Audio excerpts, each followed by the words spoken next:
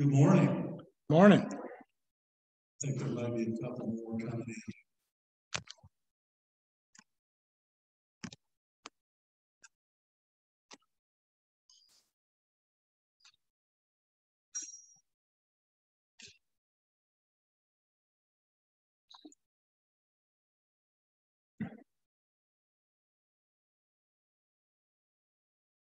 Good morning. Welcome to the 5th annual Craft of Writing Conference put on by the Tulsa NightWriters. We're glad that you're here. I think we've got a good series of lectures for you to listen to today. Thank you for coming.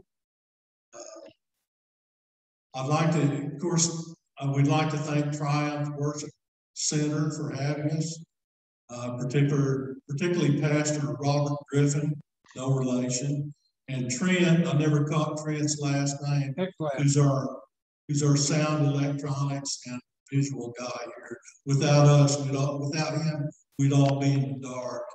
Yeah. Thank you to, and maybe better off for it. You have to look at me. Thank you for all the shepherds who are shepherding the speakers today, and thank you very much to all the speakers. Look forward to hearing you all.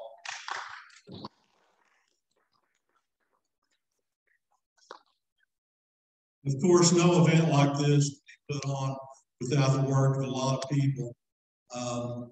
Besides the speakers and shepherds, who deserve a lot of credit. A lot of credit is also due to the board of the Tulsa NightWriters, and I'd like to recognize them and stand up if you would, please. Jim Laughter, our communications director, down here, down front, putting us all on Zoom. Hope they don't break any cameras. Cindy Rose is working the table out there. There she is. Our newsletter editor. If you get the newsletter, you know she puts out a tremendous newsletter. Susan Bonaracco, our secretary, our treasurer. She keeps us all honest. She keeps the books. So she's maybe the most important one of all. I'd like to thank Carolyn Steele, our electronics expert, she's actually the hospitality director. And she does a great job, as you've noticed, when she came in greeting everybody, sign up and all that. By the way, don't forget to sign up for the drawing at the end of the day. I'd also like to recognize Marion Grace, who volunteered. She's our former treasurer who volunteered and is working today. I'm Rex Griffin. I'm the president. I'm just the figurehead. I'm just supposed to be here and look good and stand up. And at least I'm getting to stand up part right. Most of all, though, one person has shouldered the burden of all this. With the rest of us are just like Santa's little helpers compared to the person who's really put in all the work in doing this. I'd like to have a big round of applause for Vice President Catherine Elster. She's doing a lot of work.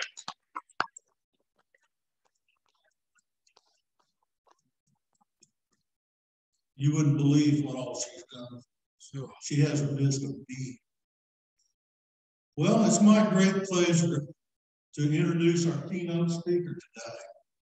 It's been said, reading a Mike Wallace book is like dancing to a romantic ballad. He offers his hand, gently guides you across the floor, swaying to the song of the American West. Michael is an historian and biographer of the American West. You may have heard of him as the distinctive voice of the sheriff in the Pixar animated film Cars. He's published 19 books, including the award-winning Route 66, The Mother Road, the book credited with sparking the resurgence of interest in the highway. Michael's latest book is the critically acclaimed bestseller, The Best Land Under Heaven, The Donner Party in the Age of Manifest Destiny. It was published in June 2017. His work has appeared in hundreds of national and international magazines and newspapers, including Time, Life, People, Smithsonian, The New Yorker, and the New York Times. Michael has been nominated 3 times for the Pulitzer Prize and was awarded a nominee for the National Book Award in 2016. The National Book Award. In 2016, he received an Emmy Award for his work in the documentary film Boomtown. Michael's been inducted into the Writers Hall of Fame of America, the Missouri Writers Hall of Fame, the Oklahoma Professional Writers Hall of Fame, the Oklahoma Historians Hall of Fame, and the Tulsa Hall of Fame. The Tulsa NightWriters is honored to present Michael Wallis as our keynote speaker.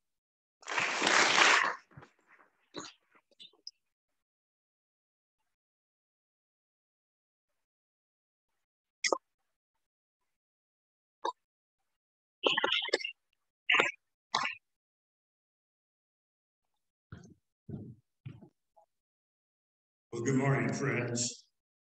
Good morning. Well, that was kind of a weak. Try it again. Try it again. Let's try again. Good morning, friends. Good morning. I am not permanently crippled, but as I was just telling Rex, I've had a little problem with tendons on this hip, and it's an elective operation, so I'm biding my time until my great surgeon, who's already operated on me a half dozen times, can fix that one up. My primary doctor, Dave Nierenberg, always reminds me that he puts it this way: Michael, you live with the sins of your youth. Football, the Marine Corps, and motorcycles. And that's probably true. But today, I have a mission in mind. And that mission is this, is to trigger your creative juices before you meet an impressive lineup of presenters who will focus on specific areas of writing. I'm pleased to be here with all of you people who celebrate language, style, nuance, magic, the written word. All of us celebrate the many kinds and sorts of writing: fiction, nonfiction, poetry, biography, mystery, romance, crime, drama, screenplays, and much more. Writing for all people, young and old, feeble and strong, blue blood and redneck. Writing crammed with ambition, adventure, whimsy, and wisdom. Writing about unspeakable acts. Writing filled with fantasy and myth. And writing that tells no lies. Writing that transforms us and makes us better human beings. Writing that causes us to weep, to laugh, to shudder with fear, to dream, to scream in ecstasy. Writing that puts us to sleep, and writing that makes us lose all notion of slumber. Writing that never dies but lives forever and always. Writing to taste and savor and treasure. Writing that can intoxicate and arouse. Writing that exposes the soul of the past. Writing that shapes the future. The written word. When the end draws near, there no longer remains any remembered images. Only words remain. With that single sentence from the immortal, the Argentine poet, essayist, and short story writer, Jorge Luis Borges, captured the desire of those of us who have chosen to become writers for the body of work we leave behind. Thoughts of literary legacy are as old as the written word. Such thoughts, no doubt, flitted through the mind of Miguel Cervantes, the Spanish writer who died in poverty and obscurity. Just short days before his death and after he received extreme unction, Cervantes whispered, with one foot already in the stirrup and with the agony of death upon me. He died on April 23rd, 1616, as Shakespeare breathed his last in retirement at Stratford. Unlike the bard, Cervantes was buried in an unmarked convent grave. He left no will, but he bequeathed to the world a classic satirical novel, Don Quixote. Cervantes' words live, so do the words of Shakespeare, Milton, Byron, Alcott, Whitman, Hugo, Tolstoy, Pound, Cather, Steinbeck, Capote, Angelou, McMurtry, and all the other men and women who take up pencil and pen or sit down at a typewriter or word processor and then open a vein. Those of us who day in and day out deal with the compulsion to put words on paper that miraculously become stories and bound books. But before stories were recorded on cave walls or written on papyrus, parchment, or paper, there was the spoken word passed down by storytellers. I learned to write by listening to the spoken word long ago, 76 years to be precise. And my earliest teachers were my mother and her mother, Sophie Bonnet. My grandmother was a remarkable woman. She and her widowed mother and a slew of brothers and sisters came to America when she was a little girl. Her mother met a widower on the ship and married him. He had a pack of children. Between them, they had 15 children. Some ended up going back to Germany, some headed west. One went to Australia, became a rancher. Around the turn of the century, my grandmother moved to New Orleans and kept house for her brother John. He was a painter and had a French Quarter studio. It was an exciting place and time to occupy her spare time. My grandmother got together with several other young women and they visited and they made fancy cravats, neckties. And one day they got a wild notion and they wrote their names and addresses on small slips of paper and stuffed that paper into the ties they made. Well, the man that came by occasionally to pick up these ties in these beautiful wooden boxes would sell them around Orleans Parish, Jefferson Parish, then throughout Louisiana. But this particular batch of ties ended up crossing the Sabine River to the west, separating Louisiana and the Lone Star State. A short time later, a cowboy, not long returned from the Spanish-American War, came into the town of Ballinger, Texas, the closest settlement to his father's outfit. His name was Bert Dorsey, and he not only cowboyed, spent much of his time racing bicycles.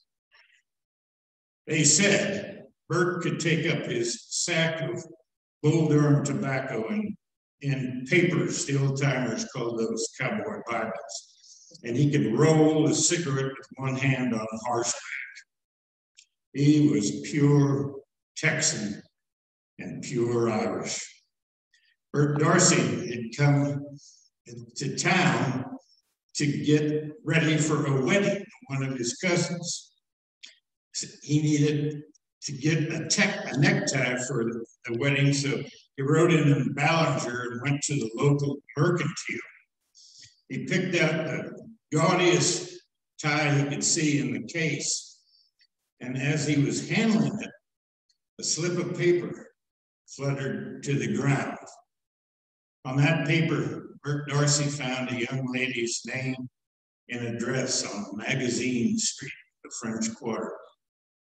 He was curious, and by he wrote her a letter, and she wrote him back, and a regular correspondence developed. And then finally, Bert hopped on an eastbound train, and he went to New Orleans to visit his pen pal, and they hit it right off. 6 months later, Bert brought Sophie Bonner to Texas, and they were married in Fort Worth. And from there, they moved north to St. Louis Avenue, to St. Louis, Missouri, to Texas Avenue. It's a good story for me. It's a good family story, and it's the way I came to know my grandfather, Bert Darcy. He died in 1943, 2 years before I was born. He quietly passed away during one of his afternoon naps in St. Louis, with his cap pulled over his eyes, his boots next to the couch, and his cowboy Bibles and sack of Durham in his hands.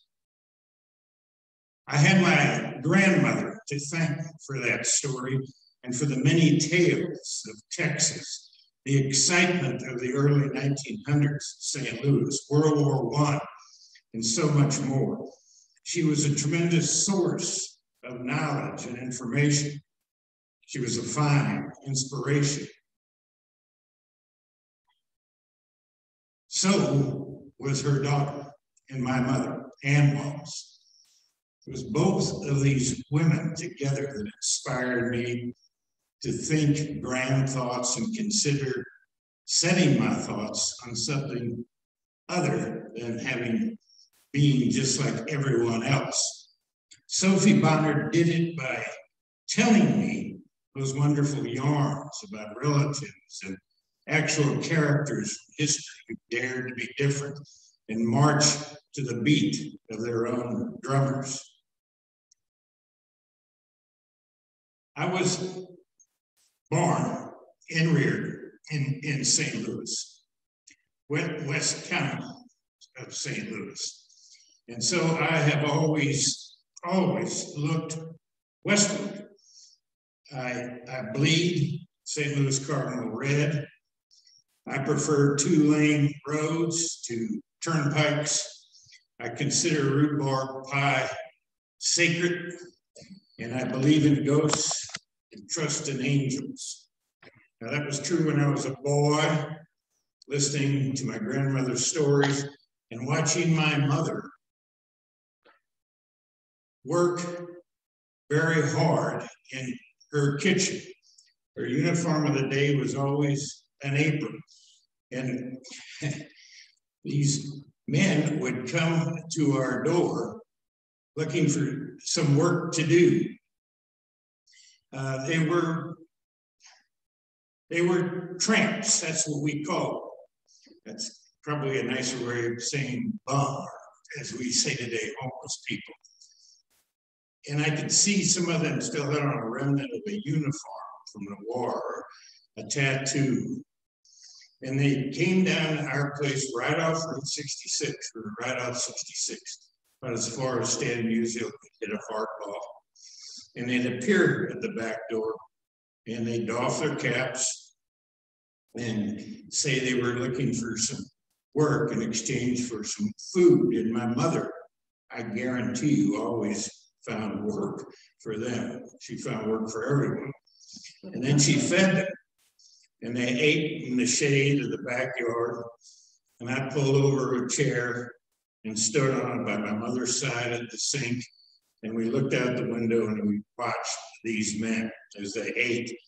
And we made up stories about them. We gave them names and decided where they had come from, where they were going. I knew to listen to these stories we made up. And this is how I first learned about storytelling.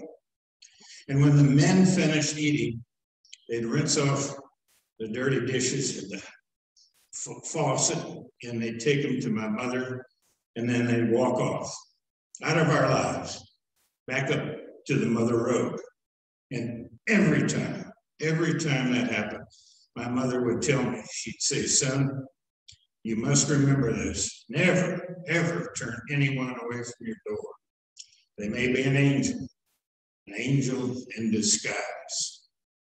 And her words stay with me to this day. In this land right here, way down yonder in the Indian Nation, I have found many angels in disguise and plenty of ghosts as well, just as I found them elsewhere in my homeland of Missouri and in my beloved New Mexico. It was in New Mexico, in Santa Fe and Taos, where I paid my dues. That's where I sought out and found my mentors: Thornton Wilder, Jack Potter, Paul Horgan, Wallace Stegman, and Frank Waters. Together, my wife Suzanne and our own band of merry pranksters, dubbed the Spinners, sat at the feet of Dorothy Brett, the deaf English painter who left Queen Victoria's court to become a painter herself. This woman who came to New Mexico in the early 1920s with D.H. and Frida Lawrence. And that first day we found her, we sat at her feet. And I asked Brett, how could we start a renaissance? And she told us. It was a conversation that lasted a long time, many years. And over the course of this time, the Honorable Brett and several of the other survivors of Mabel Dodge Lujan's inner circle, her great salon, continued to teach us so much more and share stories and secrets. My true love, Suzanne, helped me launch yet another literary magazine, and we read poetry and staged original dramas, and absorbed story after story from the endless resource of humankind we found in those high desert and mountain hamlets and from the other shoulders of our beloved Mother Road. And I learned the hard, lonely craft of writing. There were, as always, many adventures, sometimes too many. In 1970, when I was up against the wall and needed rent money and new shoes to replace the old Marinish combat boots that had about played out, I managed to land a magazine assignment and that promised a bit of badly needed income. The story was out amongst the Hopi people in the Black Mesa region of Arizona, where Peabody coal was raping land in some of the tribal people's holy sites. So I took a deep breath, walked into the store, picked up a pair of sensible canvas shoes, tucked them under my arm, and dashed like a delinquent fullback for the door, vowing to myself to return and make things right after I finished the job and received my wages. I had to rendezvous with a photographer named Terrence Moore in Bullhead City, Arizona, on the Colorado River, and I took to the open road. On Route 66 at Albuquerque, with my thumb in the air, a line of trucks rumbled toward me. There were 6 of them in all, and they ground their gears as they crept up 9 Mile Hill toward me. And they passed right by me, slowly, but passed right by me. But every person on those trucks cut their eyes over and looked at me, but they kept going until they were about a half mile up the road. And then they made slow U-turns and came back, each of those trucks. Then they turned again and came back up to me, and the head truck stopped, came to a halt right beside me. Well, I came to find out these were French Canadians, every one of the crews. And these trucks were loaded down with sleighs, big ones like Santa Claus's sleigh. And the Canadians were headed to Los Angeles to sell these sleighs to interior decorators so they could be positioned in luxurious homes, and fancy people could take their evening cocktails inside a sleigh and look out at the twinkling lights of the city. Now, most of these men spoke very little English. They didn't speak any Spanish. One of the band, though, spoke better English than the rest of them, even though it was limited. But he made his case to me. He said they were all tired after this long trek coming out of Canada, and they wondered if I'd like to ride with them, help serve as driving relief along the way, and as their interpreter, gas stations and cafes, and I agreed. So I got in that first truck, and the truck's geared up, and we continued on, headed due west. We drove all afternoon into the evening. We crossed the deserts and the dry streams of western New Mexico, passing cities with Sky City of Acoma and across the Laguna lands. At Gallup, we pulled inside a Lotaburger for dinner, and I handled all the negotiations, and we were soon back on the road with sacks of food. But a few miles down the road, we all unwrapped our green chili burgers, only to find that something was missing. There was no beef inside, only garnished buns. I ordered trucks to halt right there. And like a Marine platoon sergeant, I said, "We're going back, boys." And we turned around, and this column of troops, it looked like a John Ford film. We returned to Gallup, and I walked up to the window with this platoon of angry Frenchmen behind me. And without saying a word, there were profuse apologies and fresh hamburgers, this time with beef. And we were soon on our way again, bid them farewell and return to the journey. And all night long, we drove. I moved from truck to truck. Sometimes I took the wheel. Mostly, I explained the country we were moving through and told my new pals the best stories I could think of. I spoke of Dust Bowl pilgrims and bandits and pointed out familiar landmarks silhouetted in soft evening shadows. The painted desert and the petrified forest came and went. We careened through Holbrook and Winslow and paused at Two Guns to watch the moonrise. Coyotes, God's own song dogs, danced in the road before us beneath the moonlight and the truck beacons. The Frenchmen sang their favorite tunes, and I serenaded them with the best of Woody Guthrie, Bob Wills, and a little bit of Dylan. And I remembered some of the ditties my grandmother had taught me, and I gave them to my new friends. In a prison cell, I wait thinking of you, mother dear, and the happy home that I have left behind. Tramp, tramp, tramp, the boys come marching. And then, pony boy, won't you be my pony boy? The next morning, we got to where I was going. I said so long to my Canadians. They pulled up in Kingman, a stalwart Route 66 bird, and I jumped out of the lead truck. I shook hands up and down the line and watched the procession of trucks creaking under the weight of all those sleighs as they pressed on toward the Black Mountains on the border, the bones of the land, as Steinbeck called it, and the shining land called California, waiting on the other side. I watched them until they were specks on the horizon. Then I pressed on. A friendly deputy sheriff took me down the winding road to Bullhead City. I hooked up with my photographer in his black and white station wagon called the Skunk, and we made our tour together. We visited smoke-belching power plants, ancient Hopi villages, and climbed steep mesas where prairie eagles were tethered.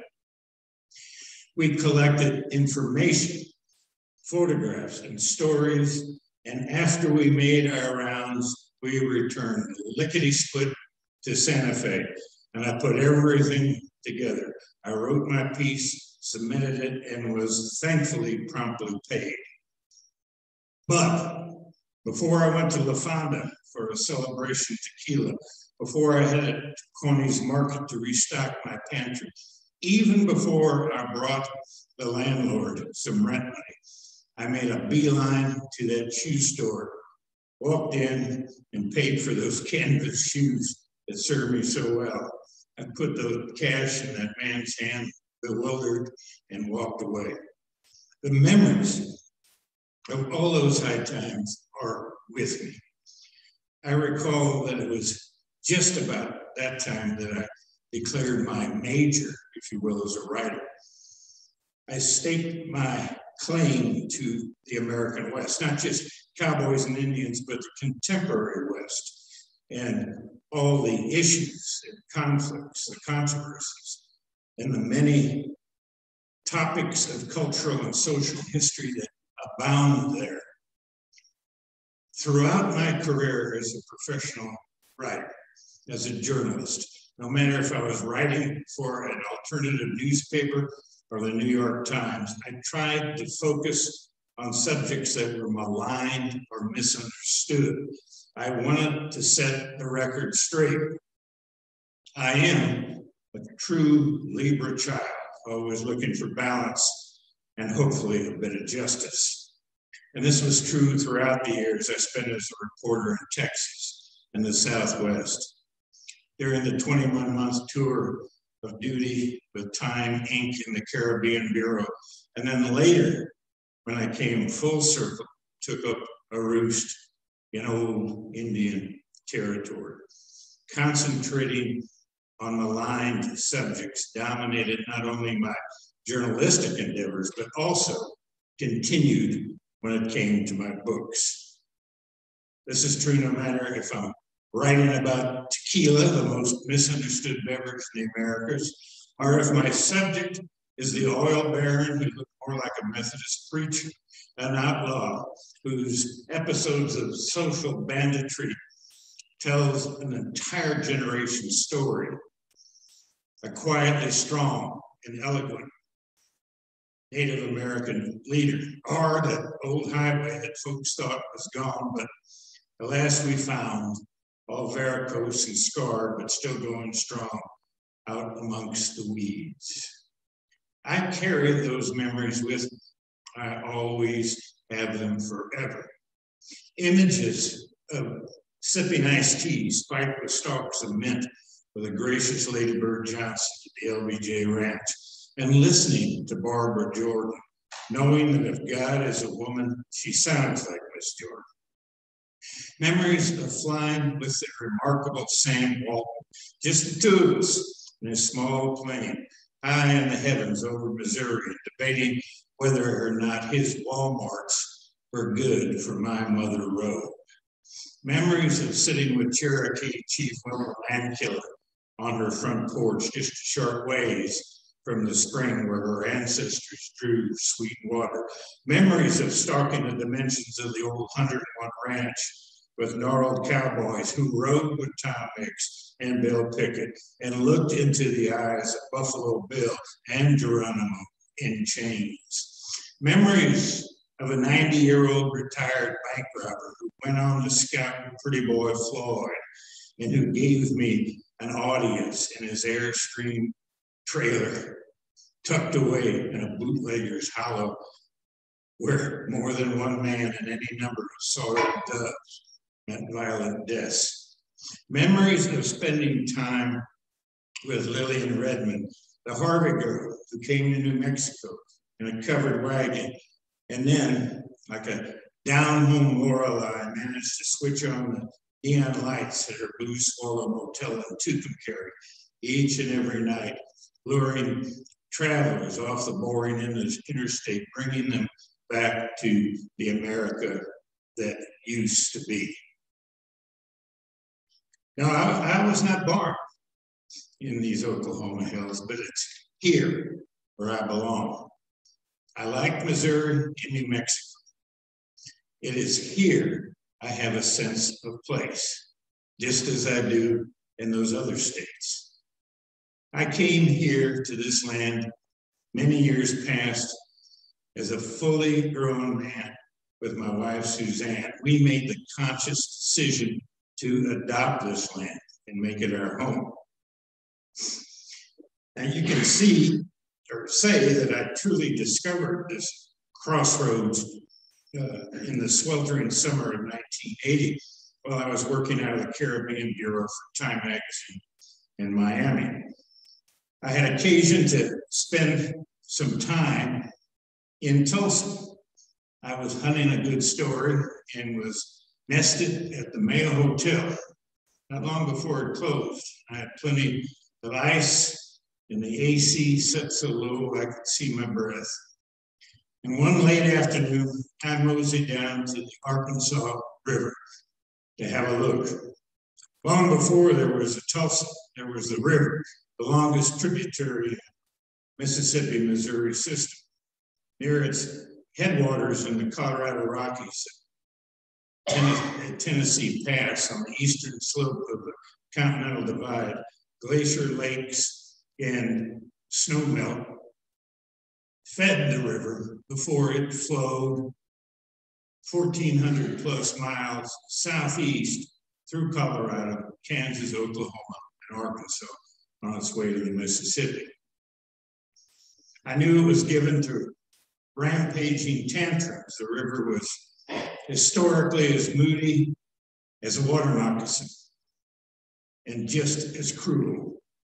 A temperamental river prone to devastating floods, the Arkansas dared to be tamed.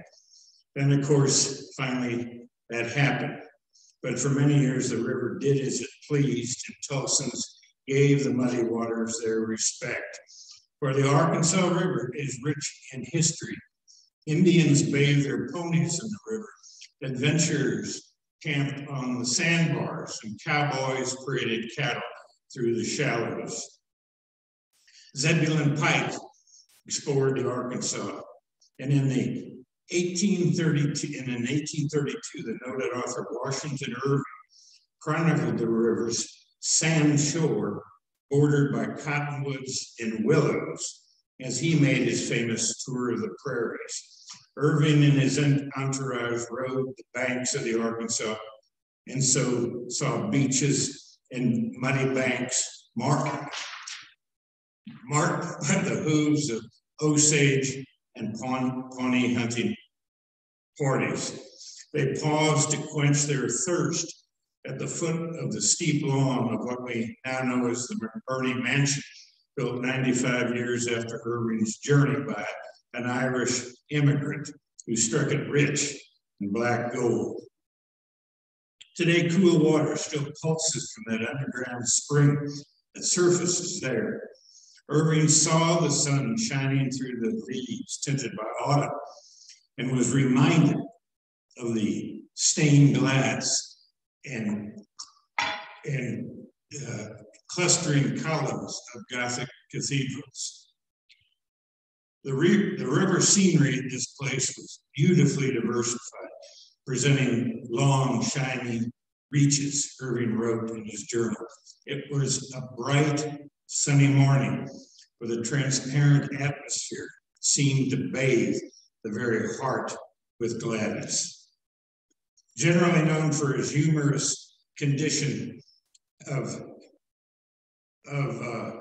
romanticized tales, such as Rip Van Winkle and the Legend of Sleepy Hollow, Irving's prose turned out to be much more than sentimental travel writing, but rather a depiction of a landscape that transcends the romantic frontier metaphor and sheds light on the environment's impact on Irving himself.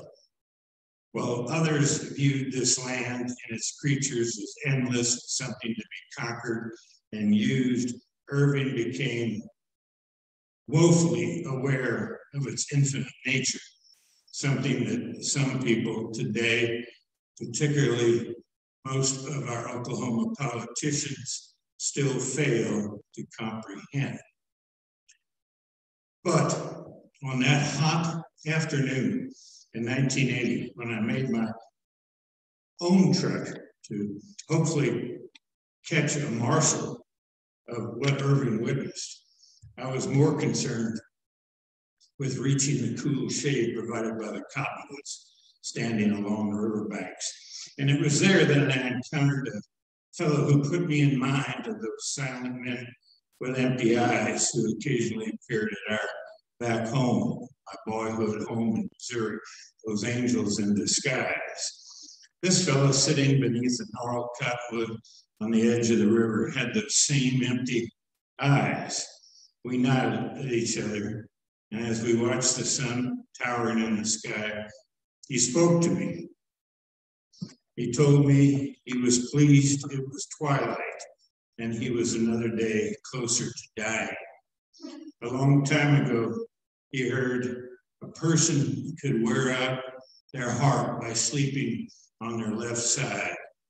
He said he had slept in that position ever since. He told me straight out that it had been years since he liked himself, almost a lifetime ago when he was young and strong and gave a damn. He told me of his Cherokee lineage and of his growing up years in the Cherokee Nation. He said that he had been an Oklahoma cowboy, could ride, rope, and holler like a banshee. He could also rodeo, and he made the circuits, mostly performing at the big Mother Road venues, Oklahoma City, Amarillo, Albuquerque, Flagstaff, Barstow, and the others. And then his life came all apart. A crippling fall from a bucking bronco at a two-bit rodeo had left him with a broken back, permanent limp, and a bad attitude. For good measure, a steady diet, 90-proof whiskey, stopped him from ever climbing back into the saddle again. The man allowed that he had lost everything. He had no more family, no more friends, and no more high-speed gallops on speedy, spirited cow ponies. He had no self-respect. It had been years since he looked in a mirror. He said he had become a street person, just a nice way of saying bum. And I walked a ways with this man, and we headed up the trail toward the old alignment of Route 66, making its way across the chocolate-colored river. We passed the spring at the McBurney Mansion, and then we reached the old bridge. And I recalled the many times I had sped across these waters on my way west, chasing the sun and the moon, my dreams. And we went down below the bridge, and the man showed me his makeshift camp of cardboard boxes and Goodwill blankets. And like the man, the bridge had been abandoned. But at one time, it had been the best way to go. It was no longer used for vehicular traffic, but sat neglected and forlorn next to a newer bridge. Back on the trail again, we stopped and watched the river flowing past. Neither of us spoke for a long time. I let my thoughts take me back to the years before any bridges spanned the Arkansas. I considered the Creek people who came this way to build a new home and start their lives over. I thought about cattlemen herding hundreds of Texas longhorns across the rocky ford, the shallows of the river. I imagined the ferry boats loaded with passengers and the first railroad bridge erected back in the late 1800s. Then I recalled reading about the crude toll bridge that had been built in 1903. Workers and machines crossed it to get to the rich oil fields waiting on the other side and helping to assure Tulsa's future. And then my mind brought me back to Cy, the father of Route 66, and the man who made sure that the new highway came through Tulsa, his adopted hometown, and how he made the 11th Street Bridge the route to take. We walked on and went back to the same place we had first met. We turned around and looked up into the neighborhoods and beyond. I spied the Art Deco towers dotting the skyline. And the old rodeo rider clutched a paper sack holding his few worldly possessions, a broken pocket comb, some raggedy underwear, socks, a sack of tobacco and rolling papers, in a tarnished belt buckle the size of a pie plate that she had won long before at a rodeo. There was also a good-sized tomato wrapped in newspaper in the sack. And he admitted to me that he had liberated that tomato from a backyard garden the night before.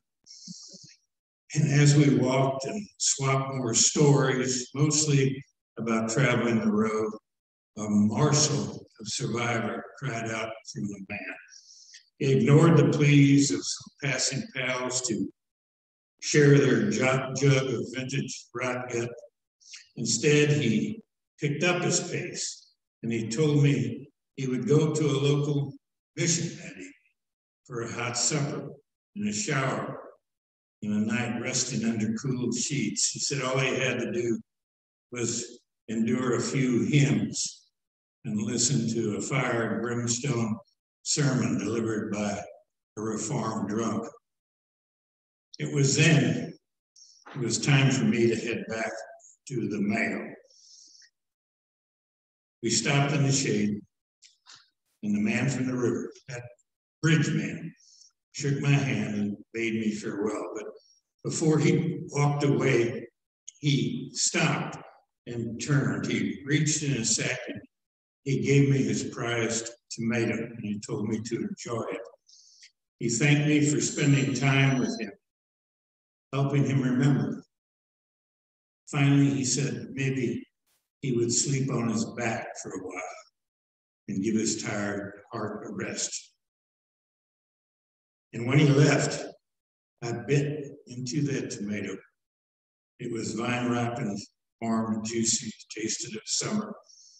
And the juice ran down my chin and droplets splattered on the hot sidewalk. And when I looked up, the man was gone, making his way in a city that didn't know he existed. 2 years later, I married Suzanne and we moved to Tulsa. That trip to Oklahoma to find the story had made an impression on me. I had fallen deeply in love with the state and the people. I felt I had a true sense of place. Not long after we moved here, I went down and I looked at that old cowboy. I roamed the shoreline and went down under the old bridge. His camp was gone, and there were some young guys there cooking fried fish, and they didn't know about any old cowboys. Didn't know what to tell me. But the memory of that bridge man that I met long ago stays with me. I find it slightly ironic that in this mineral-rich land that had produced so many oil millionaires, one of my dominant early recollections is of a salt of the earth soul who was in my life for such a fleeting time and whose name I never knew, a Cherokee cowboy for a little while lived beneath the Mother Road. Never could find it, not a trace. I still look sometimes when I head from home and go down to the river. Maybe he was an angel in disguise. I want to close with a story that I've told several times, but I think it bears retelling because it sparks and speaks to the importance of having a sense of place for all of us. And again, I go back to that sense of place. It cannot be ignored or avoided. And I really learned that on an October morning filled with sunshine and promise. Some years past, Suzanne and I drove to Sequoia County in eastern Oklahoma to attend a literary landmark ceremony honoring Sequoia, the Cherokee scholar who created a syllabary for his people and for whom the county was named. The ceremony was to be held 10 miles northeast of Sallisaw at the one-room cabin built by hand-hewn logs by Sequoia in 1829. And en route, Suzanne at the wheel, we talked about some of our previous trips to the historic cabin and to the many other sites in the area I visited so many times while working on my biography of Charles Arthur Pretty Boy Floyd. Floyd was the consummate Oklahoma bandit, still remembered, often revered by the hardworking country folks who passed down stories about Pretty Boy like heirloom china. Just a short ways down the turnpike, a lone monarch butterfly flew into the windshield with a splat and became tangled in the windshield wiper blades. We were saddened to see this exquisite creature end its life in such a way. We knew that this was the precise time when the last generation of monarchs of summer make their incredible journey of thousands of miles south as far north as Canada to their wintering grounds. And this was the time they fly over the landscape when they dance across old Indian territory just as they have forever. The monarchs come to rest at Pismo Beach and Big Sur in California, and others go even farther and congregate by millions deep in the mountains of Mexico, where they cloak fir trees and cluster on boughs, where they rest all winter. And when they flex and flash their orange and black wings to soak up the sun, the firs appear to be trimmed with jewels. In the spring, when it's time to move northward, again, the butterflies cascade from the trees in a cloud-bound waterfalls of sable and saffron. Our conversation turned back to the news of the day and the upcoming ceremony.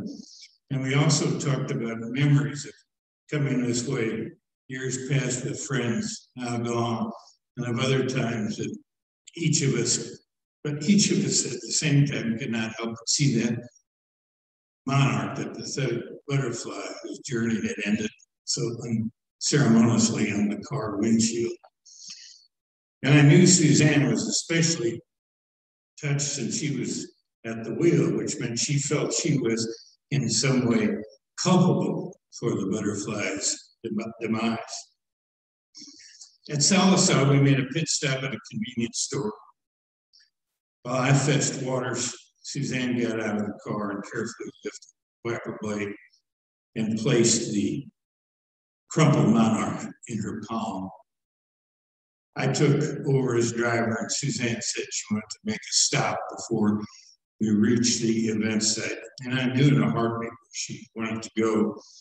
Without a word being spoken, I turned off the highway and into the Aikens Cemetery. This quiet country graveyard was where the largest funeral state history that took place on another October morning back in 1934 when the slain pretty boy came home and was laid to rest with other family members. We had walked the graveyard many times, and it seemed so familiar as we walked again through the formations of the dead marked by stones. We went directly to the Floyd plot where pretty boy lies next to his baby brother, E.W. Floyd, remembered as one of the best sheriffs ever in Oklahoma. And as we stood there, Suzanne gently placed the monarch on pretty boy's granite tombstone. It was, if she were leaving me, outlaw will be 30 years old forever, a flower or a remembrance.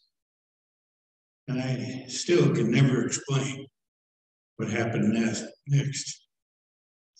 In only seconds, that monarch lifted its wings.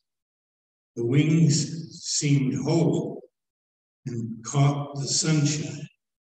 And then suddenly the butterfly rose from the stone and hovered right between us. And then it fluttered off, flying south. Neither of us could speak. We just stood there with our mouths open, tears welling in our eyes. We watched the monarch till it was out of sight. Then we went on a few short miles to the cabin where Cherokee tribal leaders, dignitaries, and citizens gathered to honor Sequoia, a wise man who himself went south to Mexico and never returned. His bones are said to remain there in the warm sand. When I rose to speak during the ceremony, I put aside my notes and I told the story of the monarch. And I was compelled to share it. When I thanked, when I looked out and I finished talking, and saw the many Cherokee people there, many of them were nodding and some smiled. And it seemed to me that they were not surprised at all by my simple story of resurrection. And later, when I took the time to consider that day, I understood the reaction. A Cherokee elder once told me that a butterfly brings special blessings when it passes over you. And in some American Indian tribes, butterflies are thought to be the departed souls of ancestors. The emergence of the adult butterfly from a cocoon symbolizes the freedom of the soul. The butterfly metamorphosis is the greatest transformation in the animal world and stands as a symbol of new life, of change. Like monarchs, the people of this land have known long and arduous journeys. Like the fragile butterflies, Oklahomans have endured much, never given up, and they have left on their own pilgrimages and traveled far. Some do not return, but others come home. They keep their sense of place.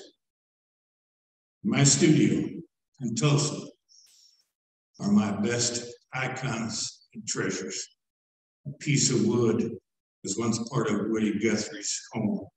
D.H. Lawrence's double-headed axe, buffalo skulls from Willow Rock, Pretty Boy Floyd's death mask, my grandfather's soldier medals inside a fancy wooden necktie box, branding irons from the 101 Ranch, tarnished deputy sheriff badges, a lucky coyote fang from No Man's Land, a Phillips 66 sign riddled with deep bullet holes, a Mother Road shield.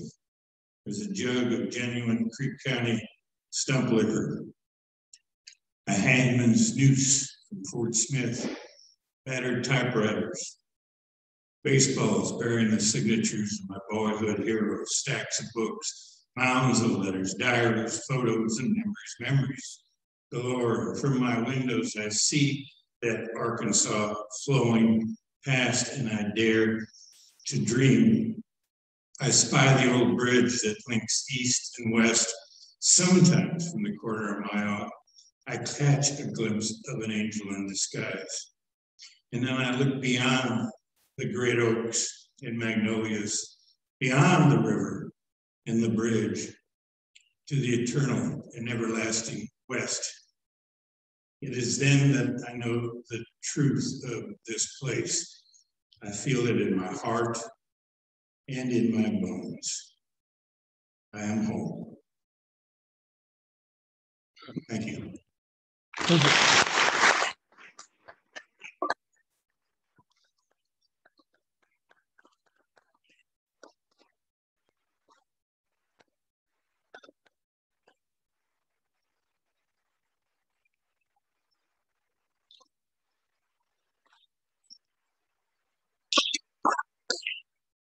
If there's time, I would entertain some questions.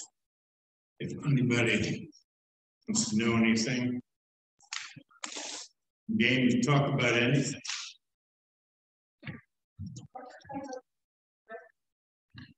What's your favorite book that you've written? Pretty Boy. For Pretty Boy ends, the fictional Grapes of Wrath begins. It's just a story using this young bandit as a vehicle to tell the story of its time. So that book means a lot to me, but you know, like a lot of other writers say, you ask me what my favorite book is, and they're all my children, so it's hard to pick your favorite child, isn't it? And I do have a few delinquent sons in the bunch, but I do like bad books. Yes. What's your favorite book you've read? Well, I've been interviewed many times by that. I had to name my 10 favorite books and so forth. It goes back and forth, but it's probably To Kill a Mockingbird. It's one of the best. But there are other books that I love so much. There's a little known novel that's very good called The Confederacy of Deaths. Somebody know that book? It's a great book. Of course, Huckleberry Finn, In Cold Blood, Lolita, unbelievably good book. So, but for today, I'll say Harper Lee. Can you tell us more why Kimmel-Harbaugh is one of your favorite books? Because that's exact. It's nothing to do with Why is To Kill a Mockingbird your favorite book? Yeah. Well, I write about more than Oklahoma, and there are some universal truths, and there are lessons to be learned, and certainly in many books, especially To Kill a Mockingbird. And those same lessons can be learned here by Oklahomans, by Missourians, by Californians, everyone really. There's a lot of universal truths in that book, and the bravery, the wisdom of the fictional Atticus Finch, and the story of those children and their trust and curiosity and imagination. And Lee just did a tremendous job of putting that whole thing together. Yes. When you're writing magazine articles, for instance, the kind of long form stuff, but when do you decide when something's magazine piece, and when do you decide, this is a book, I can put it. When do you have enough information, or? That happened to me actually after we moved here in the early 80s. It hit me. I was tired of, I'd written for newspapers and magazines, both as a correspondent and freelance for many years, since the 60s. I was ready to write bigger, to take up the long form. And And that's when I did. And I wrote my first book, Oil Man, came out in 1988. And that was followed by Route 66 and so forth. So up to now, you know, my 20th book. But now I'm wrestling with this. And I'm not really wrestling with it. I'm pretty much agreed to it in my own mind that after this book is published, I'm probably not going to write anymore about Western history and culture biography. I'm going to do a little autobiographical. I'd write a pure autobiography to draw upon many of my own experiences. And I like the idea of that kind of freedom. I wrote some fiction early on in my life and poetry. And I'm just going to put it on cruise control and do that again. Yes? So you talked about freedom. I was just wondering, do you think that the fascination of us, especially in the US, is that an extension of Western culture? Oh, yeah, for sure. Oscar Wilde, of all people, on his speaking tour of the West in Denver, made this statement: Americans have always loved their heroes, and they tend to take them from the outlaw class. Yeah, oh, yeah. There's so much. This book I'm writing now about Bell's Store, whatever you think you know about Bell's Store, please forget it, because finally this will be a national book that'll put to rest so much of the horrible writing about this woman. I tend to write about subjects that are maligned, as I said, or caught up in, you know, Billy the Kid, David Crockett, Pretty Boy, the Donner Party, all wrapped up in myth, innuendo, and outright lies, and peel it back, because the true story is the better story. But I guarantee you, nobody is as twisted up in fable and lie as much as this lady, Bella Store. So it's been, like all books, it's been a difficult story to tell. Anybody that tells you writing a book like that is easy is either crazy or a fool. But it's, I'm delighted that I've captured her. And that dance is about to end in a month. Yes? Is the story you wove today part of your autobiography? Oh, some of it. Yeah, some of it, of course. Yeah. Yeah. Yes. How do you discern When I think in writing an article, how do I discern between truth and... Oh, yeah.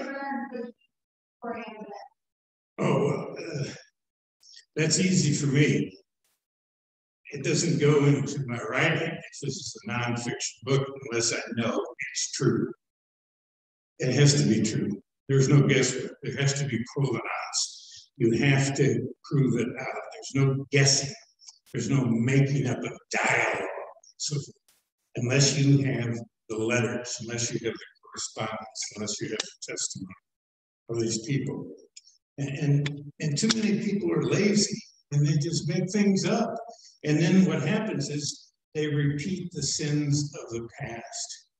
They go back to those first books and then they regurgitate it and so forth. There's nothing really original about it. Writing nonfiction requires an incredible amount of research, total research, and it just has to be proven up. Yes? Was there a moment when you were researching Belle Starr where you like, I've heard all of this, I've heard these stories, and then you found something where you went, it's all lies, and I have to do this. I have to go ahead and give credible work on this person. That's what I did. When I write about someone, or some event or whatever, when I write, I have to go there. I go to every place I know this entity was, where they walked, where they lived. And in the case of Paul Starr, that's a story that starts in the South and then moves to Missouri, where she was born, and then includes time in no certain order in Texas, Missouri, Arkansas, Kansas, California. She had a whole California experience. And I have to go to those places, even if they're different. Obviously, where she and her first husband, Jim Reed, lived in Los Angeles. Los Angeles, far different than it was then. And there's not going to find a physical trace of her, but I need to go to those places. Research now is obviously made so much easier because of the internet. I can now go into archives, Yale University, the National Archives, without having to go there or to pay someone to do it for me. And with slight fees, I can enter archives. But I still do much field work. Some of my best discoveries have been made in someone's attic, in a trunk, or in a little old local historical society in their microfilm. So you have to do that, and you have to be very careful about who to believe and who not to believe. All right. It's been my pleasure to be with you all.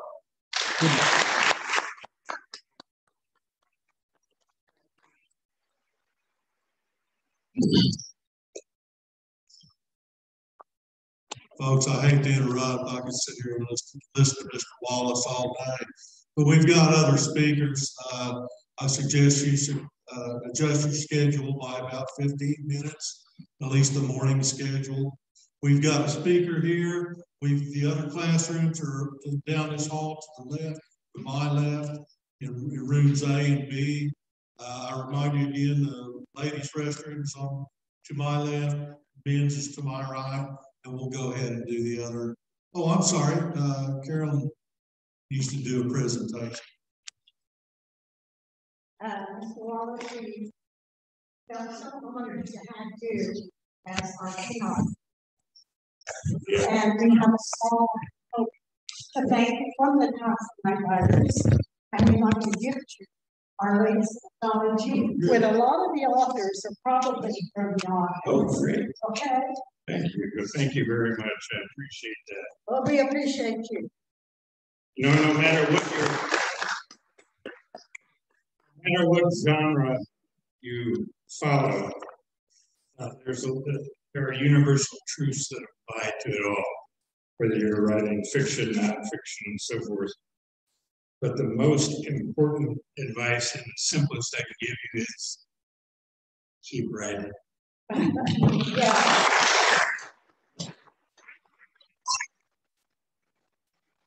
Well, first of all, Stephen Strange was a little hard to like, but eventually you do come to like him. What I find appealing is they all kind of have some magic to them and a sense of wonder and a sense of discovery in these stories. So I think that's one of the reasons that I like them, and I think that's what makes them interesting to me, and hopefully to you too. So every character needs an interesting setting. And that's one of the first places you start is where is your book going to be set? And then you're going to put your characters in that world. And you're going to build your characters to adapt to that world. Characters are a product of their environment. So you want to have an interesting setting with plenty of conflict. And then how they react to that conflict is going to make a difference. So Claire is an Army nurse in World War II. They've just come back from the war. Her husband was a spy for the British government. And they're on their first real, I guess their second honeymoon back together. And he goes off looking at his genealogy, which I'm a genealogist, so this is why I probably am interested in this. And he's looking for his villainous great whatever grandfather, who was Black Jack Randall. He was an English dragoon who terrorized the Highlands. And then you get looking at Claire, and she's a nurse, and she's interested in plants for medicinal purposes. And she goes into a circle of stones looking at the plants, touches the stone and disappears, and falls through time and ends up in 1745, right in the middle of the Jacobite Revolution. So that has always been something to me that I liked, because I'm a history buff. I thought that was really interesting.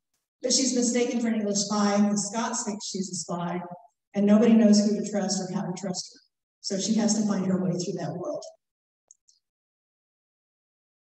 Stephen Strange, again, arrogant, brash, headstrong, very talented. Because he is involved in a crash that leaves him unable to operate and be a great surgeon, he has to find a new meaning for his life. And he goes through a true evolution in his mental health. And he realizes that he can be more than just a doctor. And he finds this mythical teacher who guides him into this magic realm. And he goes and reads every book they have in the whole library, which is voluminous, which is why I like him, because he reads. And he learns these mystical talents that can help save the world. So that's one of the reasons why I like him. And again, that personal ethos is tested. Now, when we get into Harry Potter, again, magic user, doesn't know he's a wizard, discovers this as he becomes a young man, and he gets sent off to magic school, to Hogwarts. And of course, you need a mentor. So we have Dumbledore and some of the other professors who guide him. And then we have his sidekicks, which are Hermione and Ron. And they complete Harry. They're there to help him become a whole person.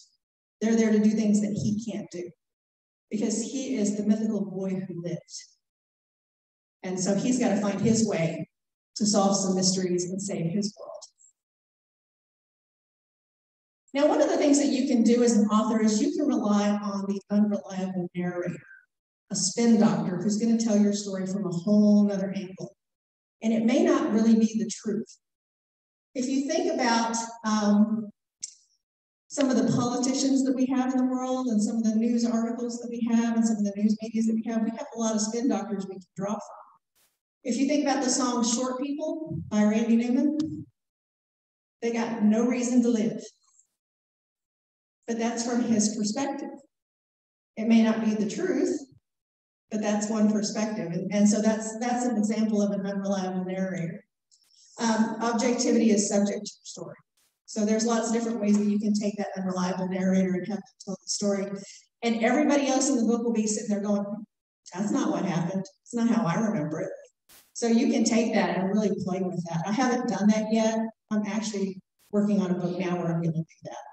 So there's a lot of things in my books that she believes to be true that really aren't.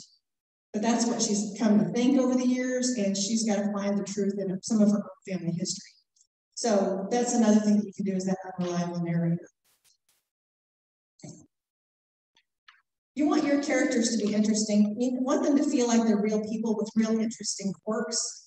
They need to be fully developed. They need to have a story to tell. What's Lauren's story? Her story is, I'm here to find the truth. But what if it's a truth I can never tell? Yeah, I found Bigfoot.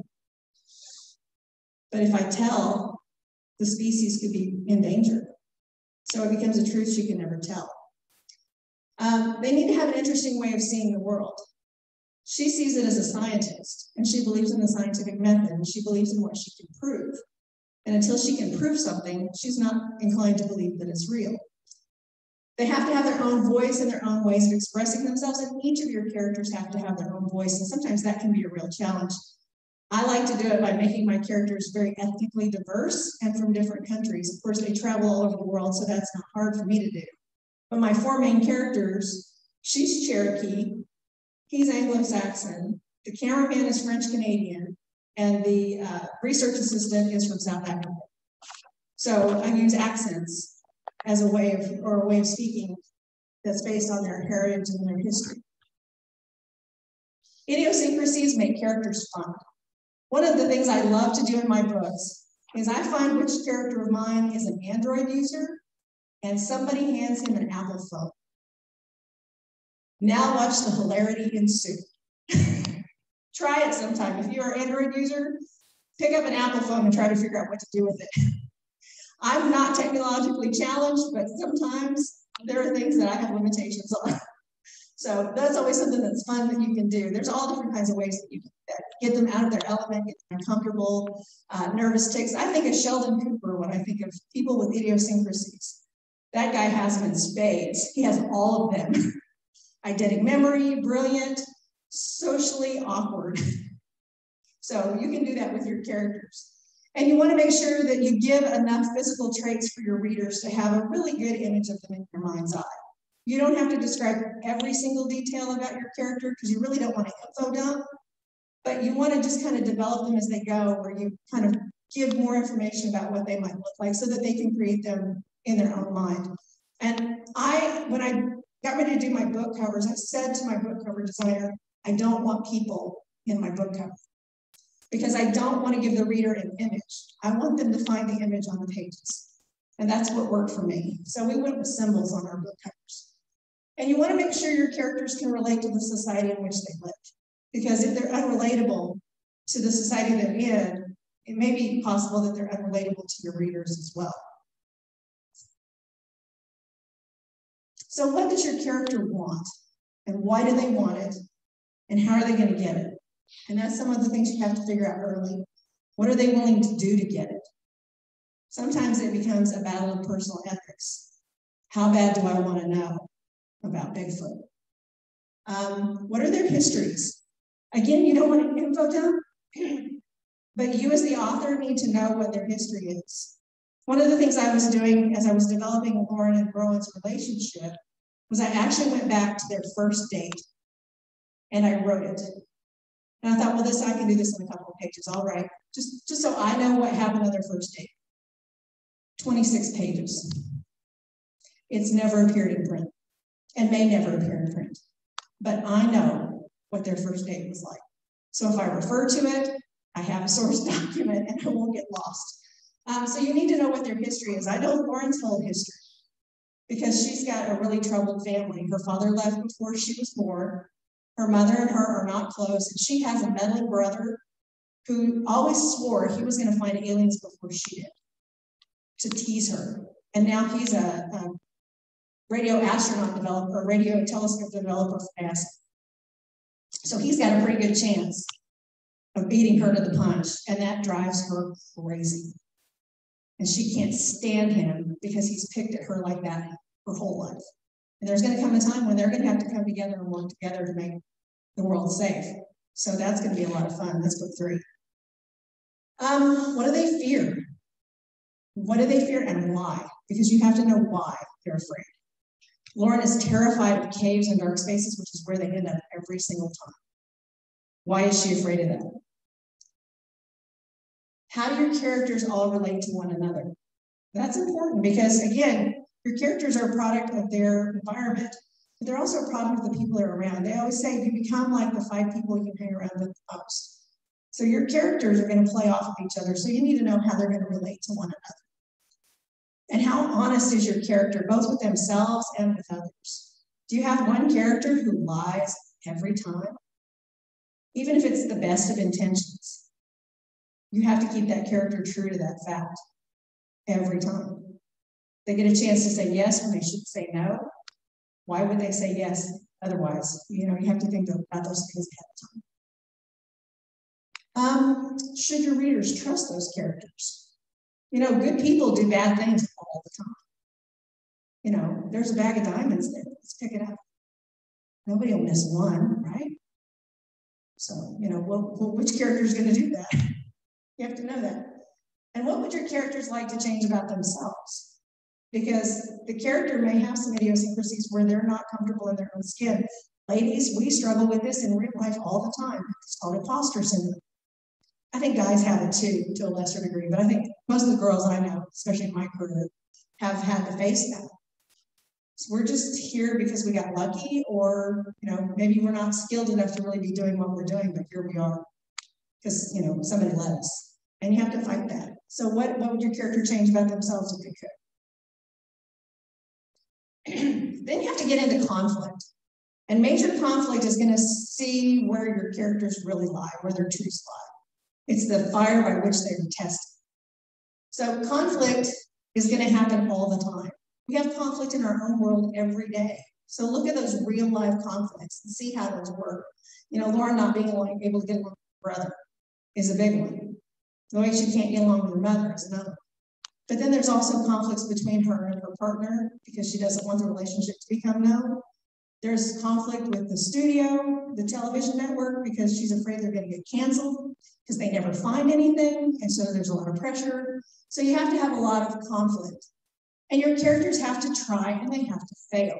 And there's a cycle of that you want to see in your books. So you want that appropriate level of try and fail so that they can finally overcome. Because if they just overcome it easily, what's the point of the book? It should be hard to get what they want. It should be something that important. And are your major conflicts finally resolved at the end in such a way that it's satisfying to your readers? You want that. So make sure that it's satisfying. Is it universal enough that your readers will be able to relate to you and to your book? So you want to make sure that you write on a level that's good for everybody. You want to try to pull as many different kinds of people in as you can. Diversity in your characters helps a lot because that way other people can see themselves in the book. As you come through and you create those incidents in the book, how does that address the conflict? Does it ramp it up? Does it break it down? How can you broaden the conflict? You always are working on that conflict throughout all your books. And are there secondary conflicts? Sometimes those are your minor plot stories, you know, your second line. And how do your characters grow and change? Because you do not want them to be the same at the end of the book as they are at the beginning. And the same is true if you write book series. You have to have an overarching goal for your character to be completely different by the end of the series as they were at the beginning, which is what I'm working with now because I actually have 12 books already crafted in the series. So I'm just now going back and editing because I have the first drafts already written. And I'm looking to build that conflict and to build that character growth for all my characters. And how ingenious are your characters in their efforts to overcome their problems? Because again, if it's easy, your readers aren't going to find it worth reading. You want to make it a challenge for them to overcome those kinds of things. Plot impacts your characters. It's what drives the story and keeps things moving. So whatever happens to your character and how they react is important. So you have to set up. That's basically the introduction of your characters into the story. It gives the readers a reason to care about your characters. And you want them to care, otherwise why are they there? They're not going to read your book if they don't care about your characters. So you have to bring them in. That's where you get the hook in. How are you going to hook that reader in? And you do that by giving them a question that you swear you're going to answer.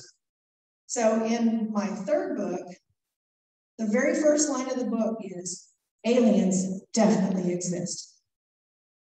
And that's the promise I'm making to my reader. I'm going to prove to you that aliens definitely exist. And they're here or they have been here. And that's the promise I make, and that's my hope. And that's what drives the whole book. Then you have the inciting event, takes your character out of the status quo, gets them into conflict, gets them moving. You get the roller coaster. I always think of my books as roller coasters. I'm looking at those tempo beats. How can I make that like, anybody grew up riding the Zingo? Oh, yeah. I live in Oklahoma City now, but I grew up in Tulsa. So I grew up, my first roller coaster was Zingo at Bell's Amusement Park. And all my books, I try to tempo it to the Zingo. Because you have that slow tick, tick, tick, tick, tick, tick, tick, tick, tick, up. Go around the corner and you go down, down, down, down, down, down, down, down, down, and up, and down, up, and down, around the corner and around and up and over and then back into the gate. Ooh, what a ride. So you want to do that with your books. You get them to that climax, that up, and then you drop and you let them go. And just, it's so much fun. It's a wild ride. And then you have that resolution at the end where they're just sitting there going, man, I can't wait for the next one. That's what you want. You want to get to the end and have them say, I can't wait for the next one. So good characters, again, are the product of a strong theme. What are the themes in your book? And themes in the story are the underlying philosophical arguments of your tale. And for me, my theme is the search for the truth and the truths that we can tell. Because again, I know not all truths are meant to be told. You want to have a likable protagonist who takes a powerful theme and that lingers with the readers long after the books are done. I love it when I get an email or a text message from a reader who's like, I finished your book like 2 or 3 months ago, and I can't stop thinking about it. When's the next one coming out? And what happens? I love that because that tells me I did my job and my theme was strong. My characters were strong. So again, they have to be universal and relatable. And Shakespeare made every story an argument, and the theme was central question to each of his themes. So, to sleep, perchance to dream. And then again, do your characters change at all due to the influences of these new ideas and beliefs? So as Lauren explores her world and finds more truths, she's changing. She begins to understand that maybe science can't actually explain everything. There are things that she can maybe apply a scientific method to, but not always. I love this graphic, and I made sure you had a copy of it in the handouts. And if anybody wants copies of those, I can email that to you. I'm happy to. Because I think this is a really good way of looking at how everything kind of ties together. You have your plot, you have your theme, and you have your character. And they all intermix like pieces of a puzzle. They all come together. So you have your plot, which is your external conflict, your outer problem, and then the internal conflict, which is part of the theme, which all ties into the character. So those are some things that you can take. And so I always use the math problem, plot plus character equals theme. And I always try to stick to that one. And what's in a name? Have you ever thought about how you name your characters? And for me, this is one of the things I always struggle with is I have a character in mind, but I have to come up with a name. And that's usually where I get stuck. Oh, I gotta come up with another name. Oh, it's the hardest part. So what you can do is you want to look at your genre. Whatever you're writing, you should have some kind of a naming convention. If you're writing a modern day contemporary romance, you're probably not going to name your character Thor. Well, maybe you might. Nowadays, anything goes, I think. But you want to make sure that if you're writing science fiction, that you've got a really good science fiction name. Michael Valentine Smith, which is the character in Stranger in a Strange Land. First man born on Mars of human parents. So he's the only Martian. So that's the first Martian name ever. John Carter of Mars. Again, that's perfectly fine because he's from Virginia. But his love interest is Deja Thoris, the Princess of Mars. So she's got her own Martian name, and that works really well in that genre. And you have to remember that you're the author. You don't actually get to name your characters. Their parents do. So you actually start having to thinking about who your parents were. I have a friend whose parents were hippies in the 70s. And her name is Sunshine with a Y. And then she marries a guy named Mr. Goodfellow. So now her name is Sunshine Goodfellow. And we were out doing a presentation. I do safety training all the time. So we're out doing a presentation one day. And some guy in the back of the room, after she introduced herself, yells at her, how do you feel about, how do your parents feel about you working for the man? Because I work for the government. And she said, both my parents work for state government now, but back in the 70s, they were hippies. So you might want to think about that. Where were their parents at when they were picking that name? So their parents actually named the character, not you. And you want to name within your time zone. I'm a genealogist, so I love going through my family tree and pulling names out, but there's some of them I just can't use. I have an ancestor named Faithful. I have an ancestor named Pleasant. And my first thought when I see that is, well, if his name is Pleasant, what if he isn't pleasant? What if he was a jerk? That could be an interesting character, but not for the genre that I'm writing in right now. Maybe when I go back to do some more historical fiction, I might go back and use Faithful and Pleasant, because what if they aren't? So you want to pick names that are easy to remember. You don't want your readers to forget who your characters are. Oh, that character on page 4. Oh, yeah, the one that did this. Yeah, I don't remember their name, but that's a good character. You also want to think about pronunciation. I'm always thinking now about my audiobook narrator. I never thought about that when I first wrote the book, but I think about it now because I know some of her limitations. And I don't ever want to give her a name she can't pronounce. Sometimes I have to send her recordings as it is because I put Cherokee in my book. So I have to send her recordings of the pronunciations. And then you want to make sure that if you use unusual names, that you use them appropriately, and be careful with even the familiar names. I tend to find myself using the name John a lot, but I know a lot of Johns. I know a lot of Michaels. I know a lot of Laurens. So those are some things that you just have to think of while you're planning your naming conventions and how you're going to characters. Now, like I said, I'm a genealogist, so I go through my family tree and I pull names from there that I can use. I also like to spend time in cemeteries. As a genealogist and a paranormal researcher, that's where the dead people are. So I spend a lot of time in there, and I'm always taking my notepad because I'm finding some interesting names. And I want to remember them and go back and use them. So I keep a list of names. So anytime I have to name a character now, I just go to my list. Oh yeah, that's the one. I'm done, move on. And then I don't have to get stuck in the story. Baby name books. We don't do books anymore now, we just go online because you can find these online baby namers. And if you're looking for a certain era, you can just type in what name was popular in 1986. And it'll give you all the top 10 names for boys and girls in that era. And you can pull from that. I love random name generators. I was using those for a while until I started keeping my list. Census records, if you can read them, because a lot of them are handwritten. Some of them are poor copies.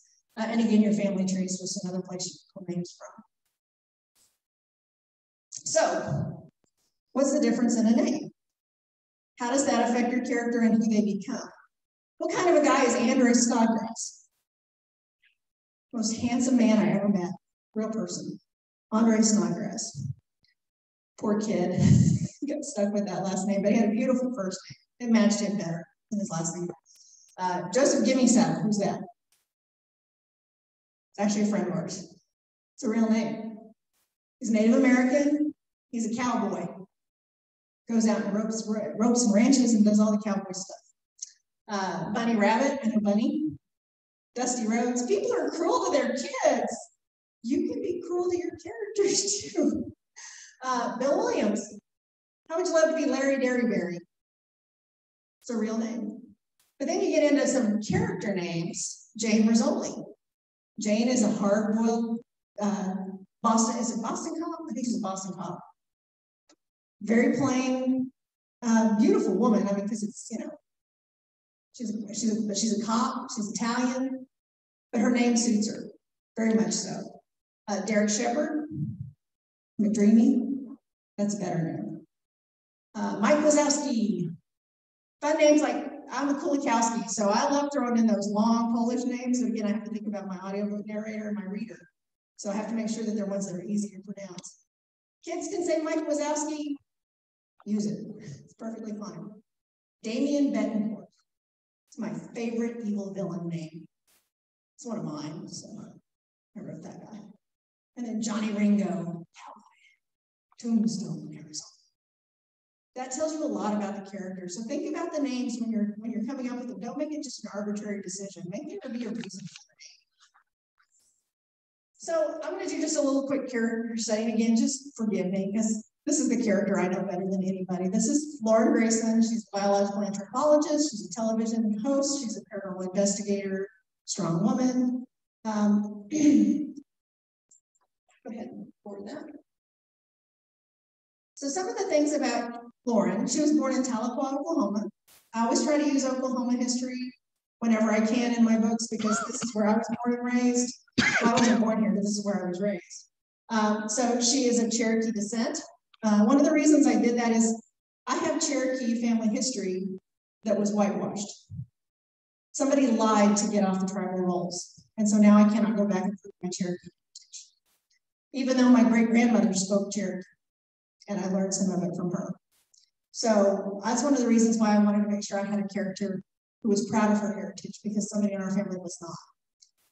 Her father left before she was born, and she blames herself. She presumes that her father left because of her. He didn't need a girl, he already had 6 sons. Why would he need a daughter? So he hit the road. She has a PhD. She has that pesky brother who's always trying to one up her. She loves to do field research, but she hates being stuck in a lab, hates being stuck in an office. She used to work for the television program Nova. She did a study on wolves in Yellowstone where she lived for 2 years. And so that way she was doing field research, and she survived a grizzly bear attack. Now, not all of this has ended up in the books yet. It will come to fruition at some point. She has an impeccable bump of direction. She can't get lost. She can travel through the jungles without a compass and come out within 50 yards of where she's meant to be. She believes in science and the scientific method. See, some of the things that Lauren does, and I make lists of what my character does and doesn't believe or do. Yeah, you can go ahead. She does believe that her father left before she was born because of her, and she hates her mother for that, and she blames her brother because she doesn't have a good relationship with her mother. She loves her job probably more than her boyfriend, and she does love her job. She loves what she does, and it's searching for the truth. Now, she does not believe in the supernatural or the paranormal, even with everything that she's seen, because she can't prove it with the scientific method. She doesn't want to get married or have kids because she believes that would mess up her life. She does not trust the truth when she finds it. She thinks, okay, maybe I just imagined this, and even if it is the truth, I can't tell it. And she trusts that the network will not continue to fund her if she doesn't find something. So that's one of the myths that she's fighting, is that she's going to get canceled. All right. By the end of the book, she finds her real superpower. And your character should have some kind of a superpower, even if it's not a supernatural superpower. They should have some kind of a superpower. She discovers she really does love her boyfriend more than the job. And she realizes that getting married won't mess that up. She admits that she's vulnerable, but finds her true strength. She discovers the truth is important, but not everybody needs to know it. She does not resolve the conflicts with her family in the first book and saving them for later. She does not tell the truth of what she's found, but she doesn't give up on her search for the truth because she still feels like it's important. So this is actually something that I like to do because I'm a teacher. Obviously, I'm not on stage, so I'm not a preacher, but I'm definitely a teacher. Let me look at time, how we're doing. Okay. If you've got a notepad, I just want you to jot down a quick character. I want you to develop a good guy, and I want you to develop a bad guy. First thing you need to come up with is their name. Now, I've got this picture up here because I want you to remember, you can't take a good guy and slap a goatee on him and make him a bad guy. It's more like the abyss spot. So think a little bit about what they look like and kind of just jot down a couple of quick visuals for us. And then why are they the hero of their story? And what are their special skills or weaknesses and quirks? And then just a really quick backstory.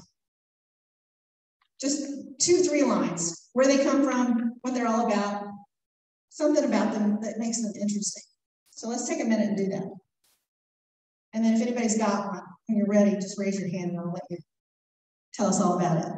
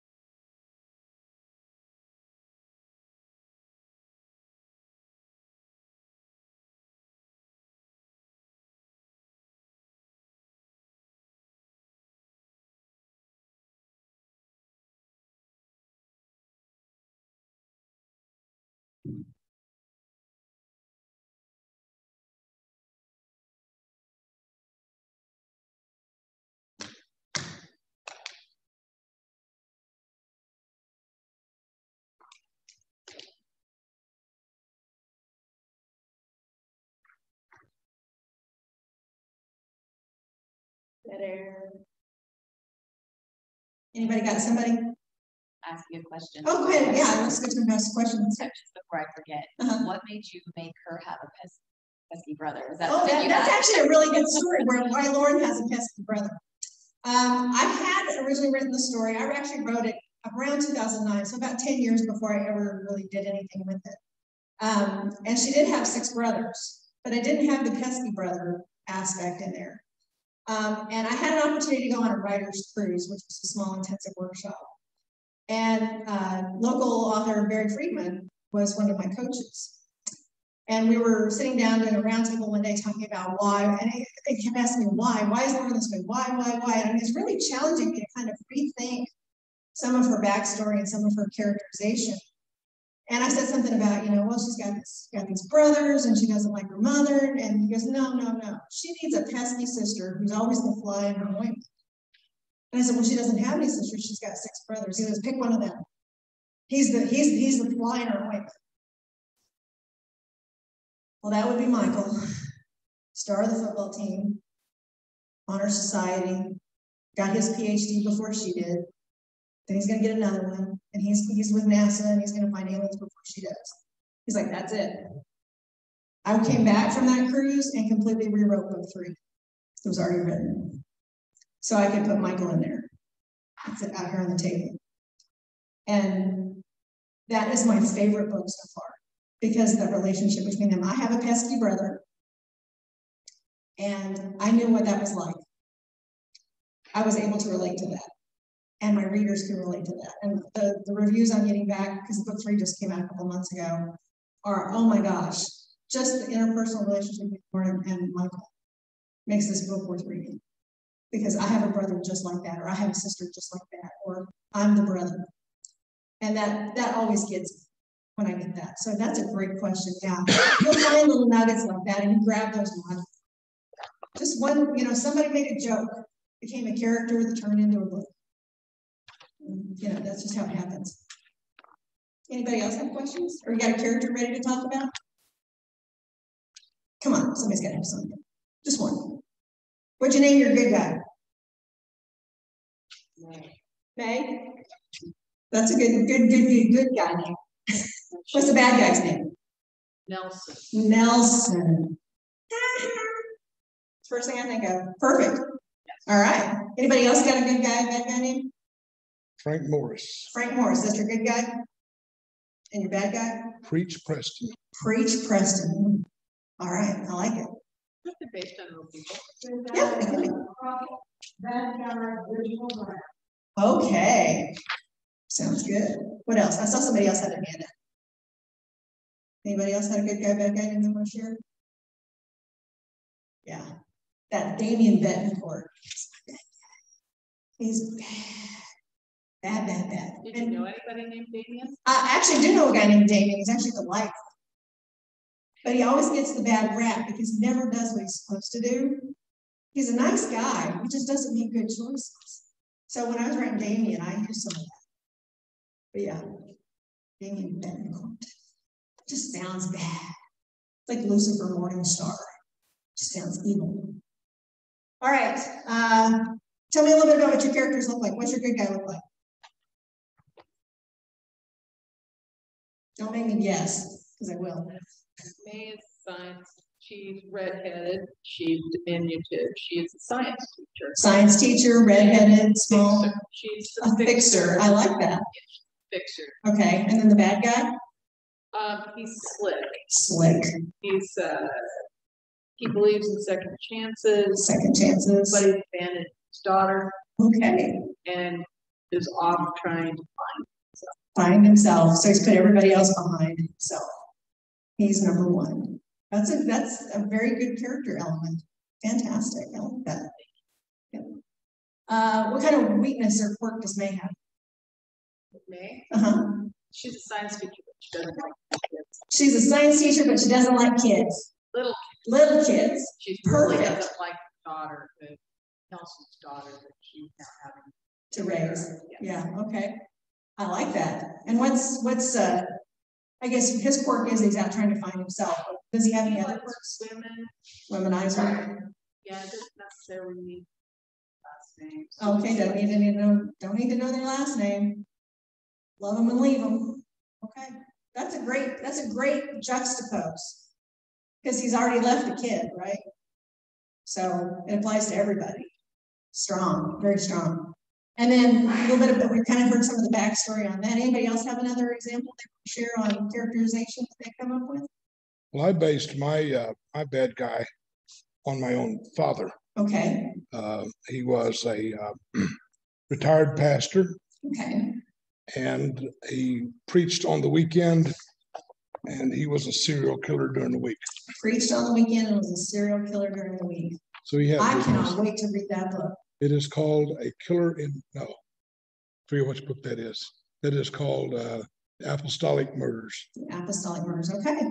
Exactly, you see though that what I'm trying to help you get through is to find those little quirks, those little nuggets that make your characters rich. Hold on to those when you find them. Find them in your own life, find them in the lives of others, find them in literature. You know, I pull from ancient Greek mythology. My last semester of college, I just finished my degree 2 years ago. It took me 30 years to get my 2-year degree, but I did it. Was ancient medieval history and mythology. So I had to have a humanities credit. And so I really started paying attention to mythology and pulling elements from mythology into my books because some of mine have some already pretty strong mythos in them. So there's lots of different ways that you can find those elements. All right, go ahead, let's move on. I'll wrap it up. So again, remember you want to make sure you have a character versus a caricature. You want to make sure that your characters are realistic and multidimensional. They have to be relatable to a wide audience so that you can reach out and bring in more readers in the world. And always think about your villains from the get-go. Don't wait until you need them to start creating your villain. You want to make sure your heroes are likable, and even your villains can have some elements that make them redeeming, that make your characters like them. I think even some of the worst bad guys out there we like because we can relate to them. Don't be afraid to play with that unreliable narrator, and you don't have to have your main character be your hero. That's okay. You can play with that. Side characters need to serve a purpose. They need to have a role and fill a gap that their main character can't. And a good name can make or break your character. So pay attention to that. And always remember plot plus character equals theme. So, any questions for me? I've thrown a lot of information at you in a very short period of time. Yes. So, when you're writing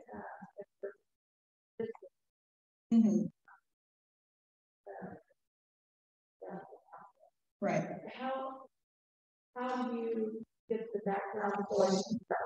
Okay, so how do I write characters that are not like me? And I'm a historian and a genealogist, so I pay attention to people. I'm also a trained investigator. I've done interviews, murder fatalities, death fatalities. So I learned to study the human condition and watch people and how they act. When I'm dealing with people from other cultures, I usually draw from cultures that I have some relationship to in some way. I actually have a friend in South Africa. He's actually in China now, but he lives in South Africa, or lived in South Africa. He's from there.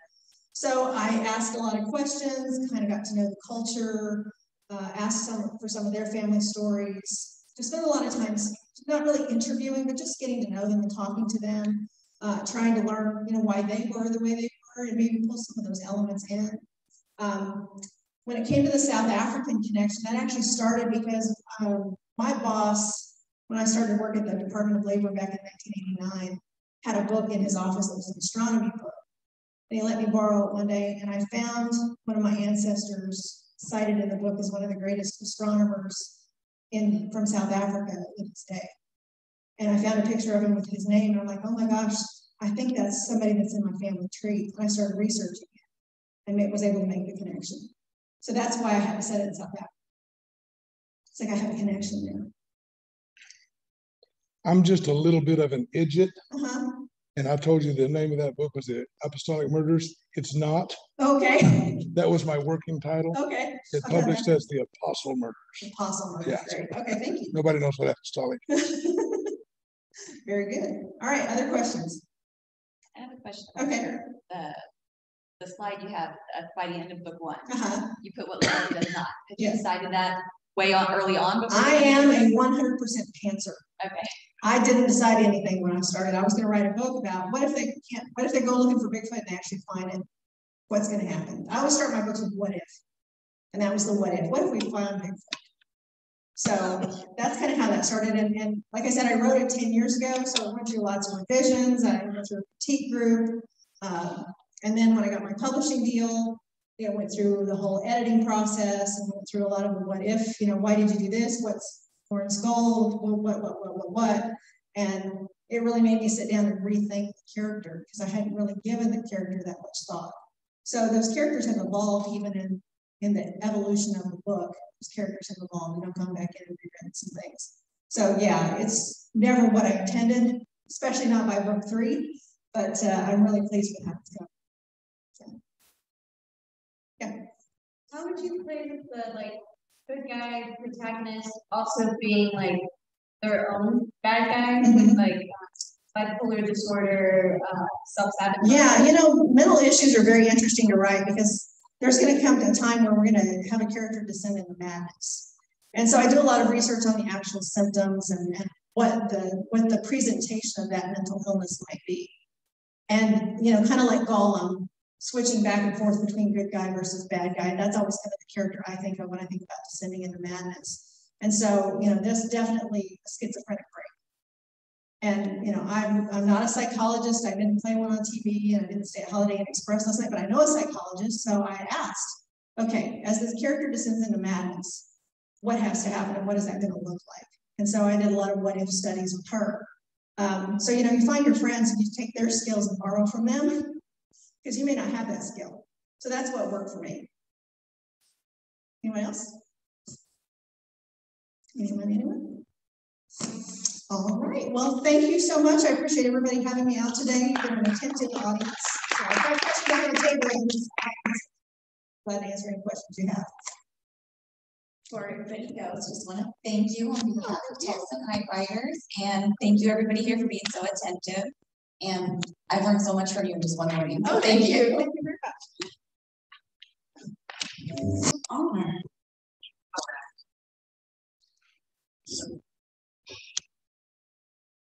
Right back there.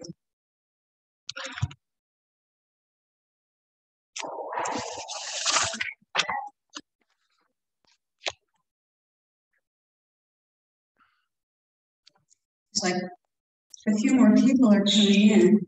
Well, I'll pause it and There's some handouts over there on that back row if you'd like to pick one up. Start with your name again.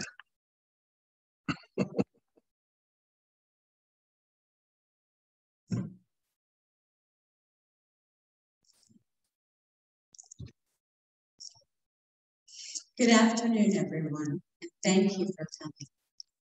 Self-editing is the practice of editing your own manuscript before submitting it to an agent, editor, or publisher, or before self-publishing.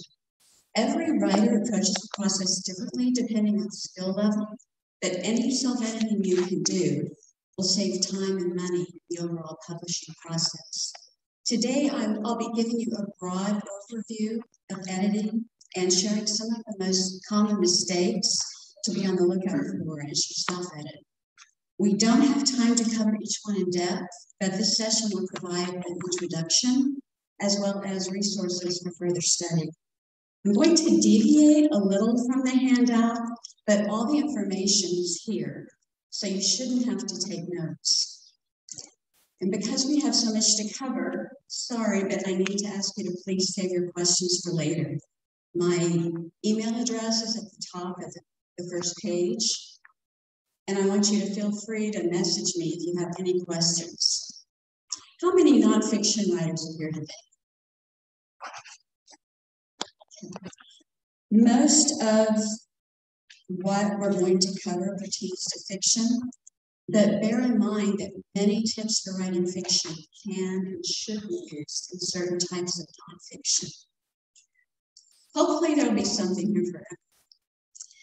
We all know the 5 general steps of the writing process: pre-writing, drafting, revising, editing, and publishing. Since the process is recursive, one step feeds into another, and the steps can be repeated infinitely. Thus, all writers revise as they write.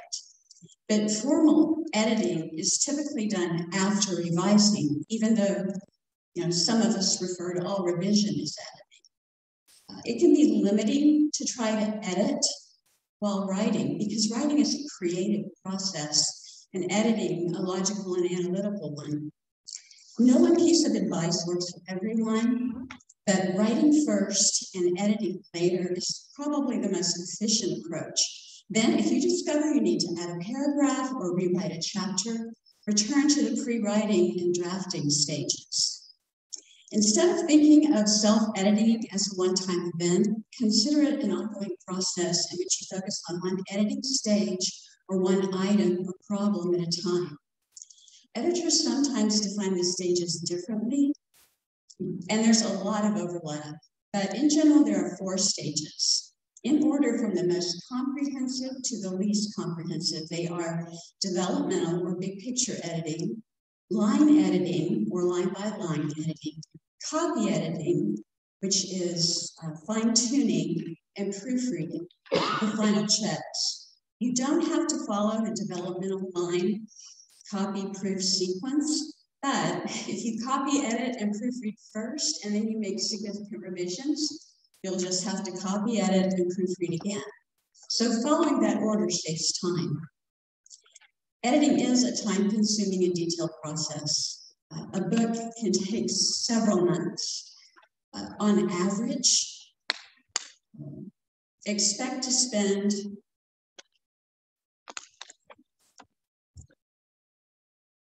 an hour for every 2 to 5 pages, but heavily edited manuscripts will take longer. And writers always ask how many times they should self-edit. Edit as many times as it takes to present your work in the best possible light. In other words, repeat each stage until you're no longer making broad changes and multiple corrections on each page, and make a second pass over any heavily edited pages. It's okay to use editing software such as Grammarly or ProWriting Aid and your computer's built-in spell check, but consider them only one tool in your arsenal. They are not infallible, and they can't write for you, even though they will help you save time and help you become a better writer. For example, they won't pick up on words used incorrectly, character inconsistencies, or plot holes. When it comes to self-editing, there really are no shortcuts. You just have to do the work. Plan on taking 2 approaches. The first is to read through your manuscript sequentially, line by line. The second is to conduct separate sweeps. A sweep is a technique that involves looking at one item or problem at a time, such as quotation marks, the capitalization of frequent words, or passive voice. You can conduct a sweep during any stage, but it's particularly helpful when copy editing and proofreading for fine details. On page 3 of your handout, I've listed 22 tips for editing and proofreading.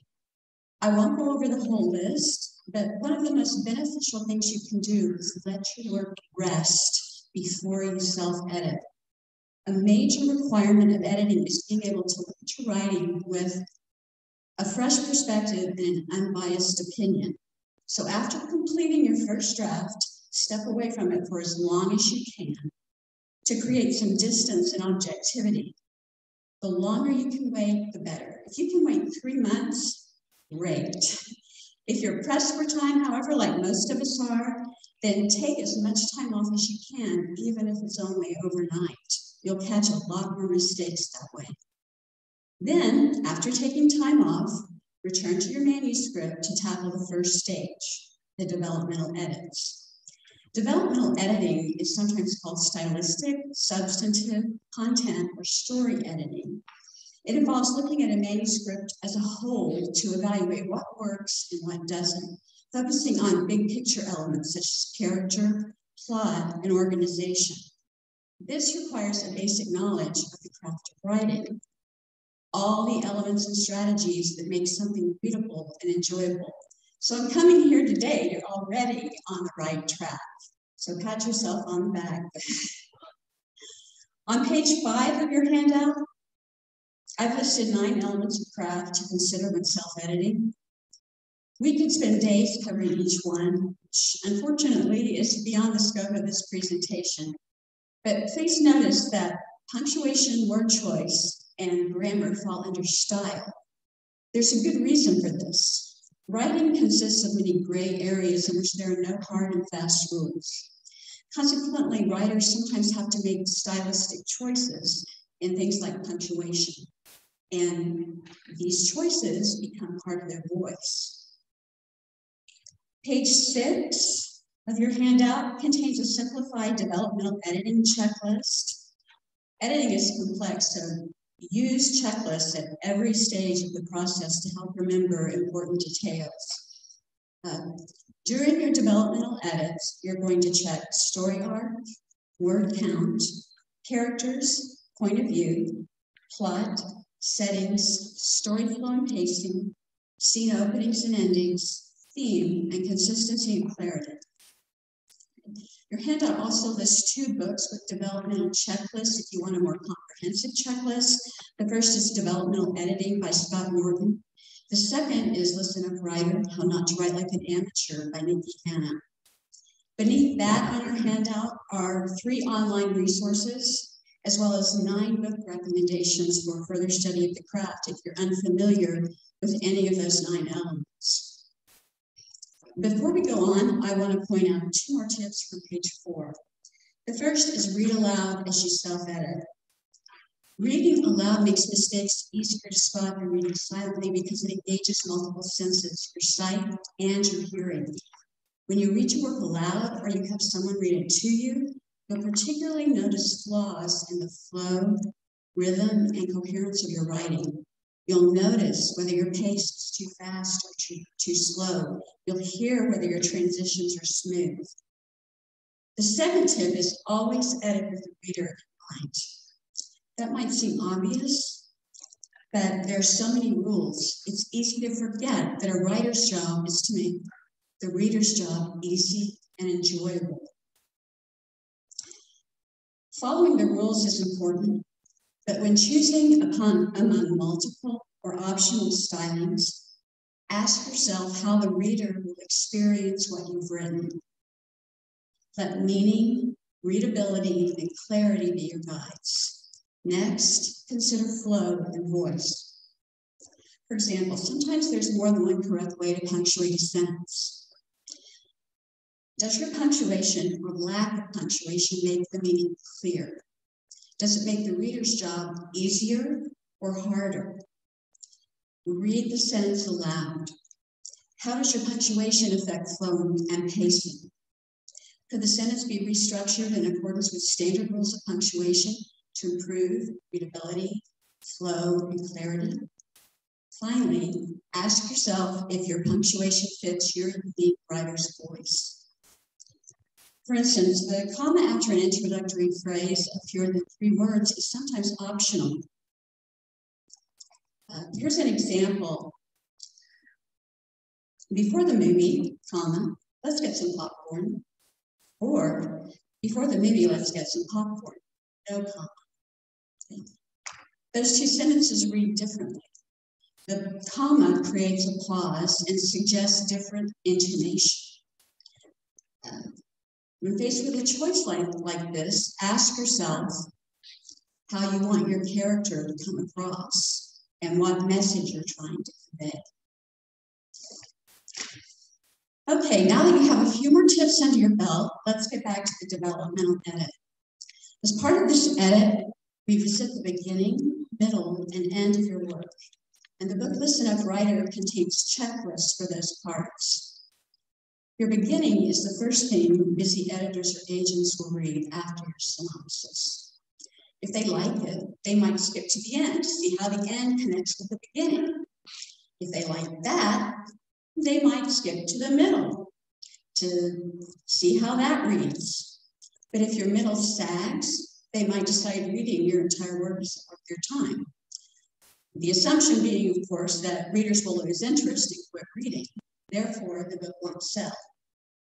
Nail the beginning, and you'll potentially land yourself a sale, a reader, and maybe even a career. Revise your first line, your first paragraph, and your first chapter, making every word count. As Ursula K. Le Guin said in The Fisherwoman's Daughter, first doors are lines to worlds. And there are several famous first lines on your handout on page 9, but one in particular illustrates your point. You better not tell nobody but God. It'd kill your mammy. Does anyone recognize that? The Color Purple by Alice Walker. That first line contains all 4 elements of a good opening line: a distinctive voice, a clear point of view, and hints of plot and characterization. Make sure your beginning contains those 4 elements, as well as the elements of a good first paragraph, which are, of course, a good opening line, setting, and a hint of conflict, unless there's some reason to withhold that information to create suspense or surprise.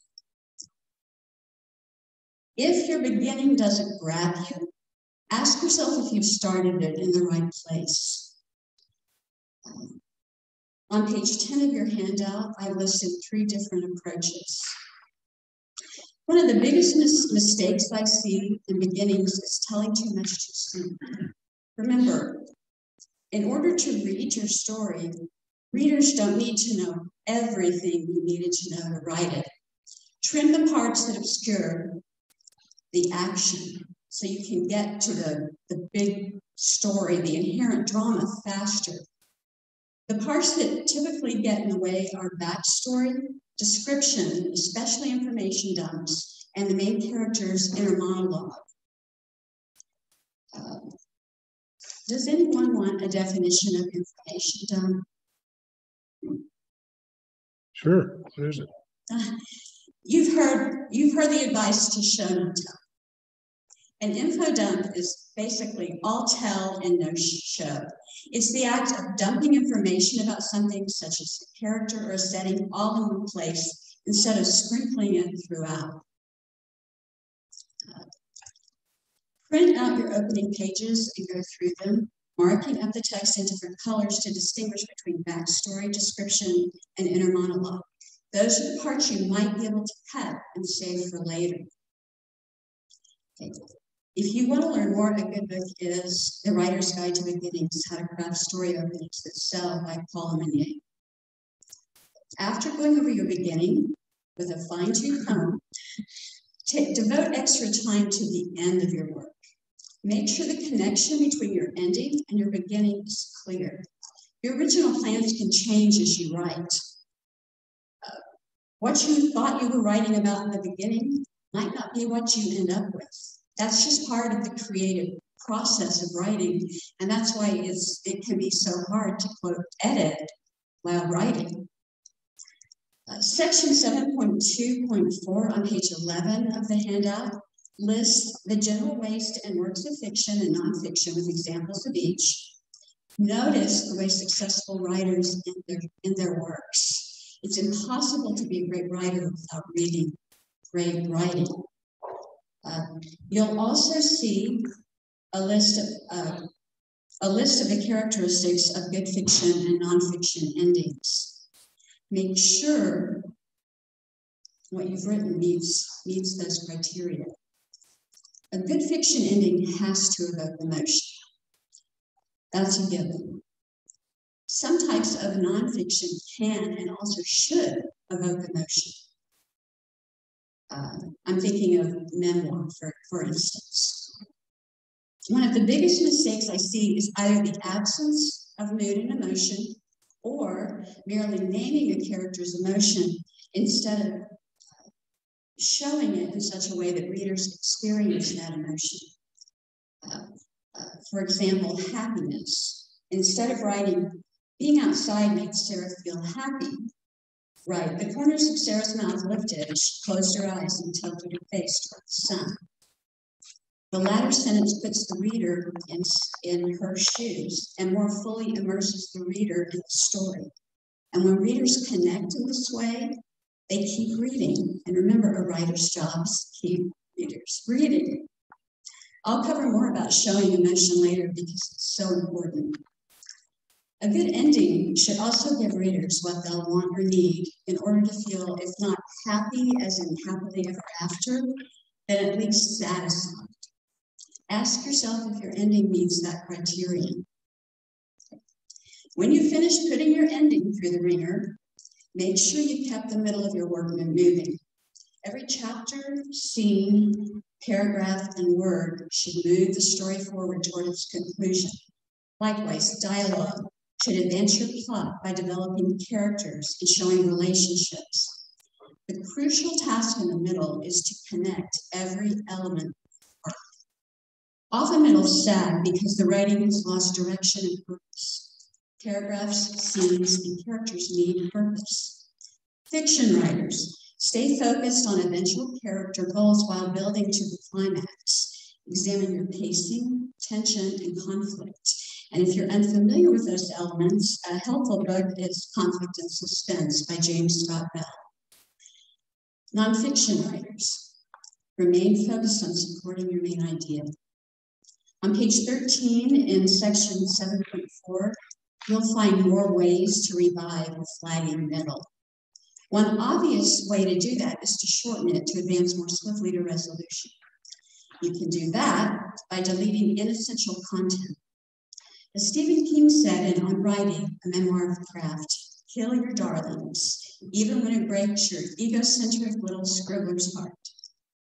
Get rid of non-essential description, characters, dialogue, and whole chapters, no matter how much you love them.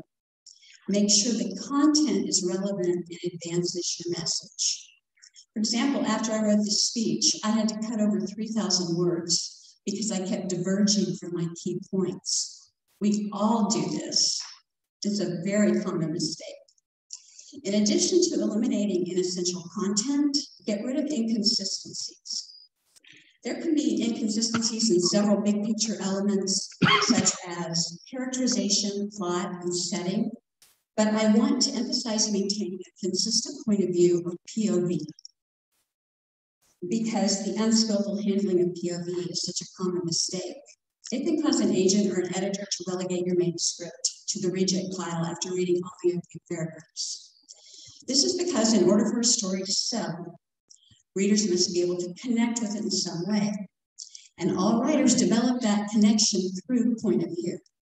If your point of view is inconsistent, then readers might lose interest or get confused and quit reading. Point of view, of course, refers to who's telling or narrating the story, as well as the relationship that narrator has to the characters in the story. Page 14 of your handout lists the 5 basic points of view and great books written from each. Let's review the 3 main types. They are first person, which is written from the writer's point of view and uses I, me, my, and we. Second person, which is directed at the reader and uses you. And third person, which is told from an outside narrator's point of view and uses he, she, they, and it. Depending on the topic, purpose, and audience, nonfiction writers can use first, second, or third point of view. Fiction is usually written from first or third point of view, though not always, with third being the most widespread. A third person narrator can take many forms. The most common is limited third person, and that's what I'm going to focus on because so many writers have difficulty with it. The limited narrator is limited in the sense that although he has access to one or more viewpoint characters, thoughts, and feelings, he's not all-knowing or omniscient. An example of a multiple viewpoint story is Catherine Stockett's The Help. How many of you have read that? It has 3 viewpoint characters, Minnie, Skeeter, and Abelian. Whether you're self-editing a story from one character's perspective or from multiple perspectives, be certain each paragraph and scene is written from the viewpoint of only one character. One way to spot inconsistent point of view is to look at your pronoun usage to ensure you aren't combining different viewpoints in the same paragraph or scene. Here's a limited third person example from section 9.1.8 on page 16 of the handout. The original version had only one character, David. I rewrote it to illustrate an inconsistent point of view. The confusing pronouns are underlined. Davy ran to the driveway, fishing in his pocket for the keys. When my eyes lit on his dad's new monster truck, my breath caught. It was the shiniest, blackest, most ginormous truck I'd ever seen. His heart pounded as he scrambled into the driver's seat. Who's telling that story? Davy, his, which is third person, or I, my, which is first person? That passage is an example of what's known as head hopping, because it jumps from Davy's head into someone else's. Here's another way to spot inconsistent point of view. Readers should be able to access only the viewpoint characters' thoughts, emotions, and sensory impressions. Readers can't access the inner workings of non-viewpoint characters. But in the example, we can access both Davy's emotions, his heart pounded and he scrambled into the driver's seat, and someone named I's thoughts and emotions. My breath caught, and it was the most ginormous truck I'd ever seen. That passage should be rewritten as, Davy ran to the driveway, fishing in his pocket for the keys. When his eyes lit on his dad's new monster truck, his breath caught. It was the shiniest, blackest, most ginormous truck he'd ever seen. His heart pounded as he scrambled into the driver's seat. I'm going to continue reading because in a minute, we're going to add a non-viewpoint character so you can see the difference. Breathing in the scent of leather, he started the engine and grinned. The Chevrolet growled like a T-Rex. Okay, now let's add a non-viewpoint character to the scene. So we're going to start a new paragraph. The front door of the house flew open with a bang, and George darted onto the porch in his boxer shorts. He ran down the porch steps, waving his arms and shouting, "No, Davy, stop!" George is a non-viewpoint character, so we can't access his thoughts and emotions. We can only infer his inner workings from his actions, through dialogue, or via the main character's thoughts about him. What if there were two viewpoint characters in this story, Davy and someone else? Every time the viewpoint character changes, you must insert a section break and start a new scene, or skip to the next page and start a new chapter. That extra white space you add to the page before a new scene or chapter cues readers that a change is about to take place and gives them time to process what they've read and prepare for what's to come. Point of view is complex, and we've only scratched the surface, but you'll find more information in your handout. And a good book on this subject is Characters, Emotion, and Viewpoint by Nancy Kress. Weak beginnings, middles, and ends, inessential content, and inconsistent point of view are some of the most common mistakes to look for during your developmental edits. Now let's move on to the line edits. Line editing is exactly what it sounds like. Examining your manuscript line by line, focusing on craft elements such as writing style, word choice, sentence and paragraph structure and flow, redundancies, and clarity. During the line edits, you'll zero in on consistency and presentation. So it's important to use a style guide from the outset. A style guide is a publication that guides editors and writers in grammar, spelling, punctuation, word usage, formatting, and other questions that come up because of the variance and fluidity of the English language. Tons of style guides have emerged to define standards for distinct types of writing, and all publishers have what's known as an internal house style guide, or an HSG. Most writers will encounter 4 commonly used style guides: AP, CMS, MLA, and APA. Base your choice of guide on what you're writing and where it will be published. For example, journalists, bloggers, and content marketers use AP style or the Associated Press style. The most widely used guide is CMS, which stands for the Chicago Manual of Style and is often simply referred to as Chicago style. It's used by print publishers in both fiction and nonfiction and many academic journals in the humanities. The other 2 most commonly used guides are MLA, the Modern Language Association's Handbook, and APA, the publication of the American Psychological Association. You'll find more information about all 4 style guides on page 20 of your handout with links for their online versions. Nonfiction writers.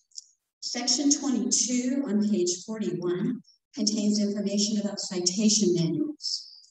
Improperly cited references are a common mistake that will diminish your credibility and authority as an author. So use a manual and check the styling of your citations carefully. Consistency in presentation also refers to using the same terminology and styling when referring to the same word, phrase, or idea. For example, if you saw type 1 diabetes with an Arabic numeral 1, they consistently use the Arabic numeral instead of switching to the Roman numeral symbol 1, which looks like an I.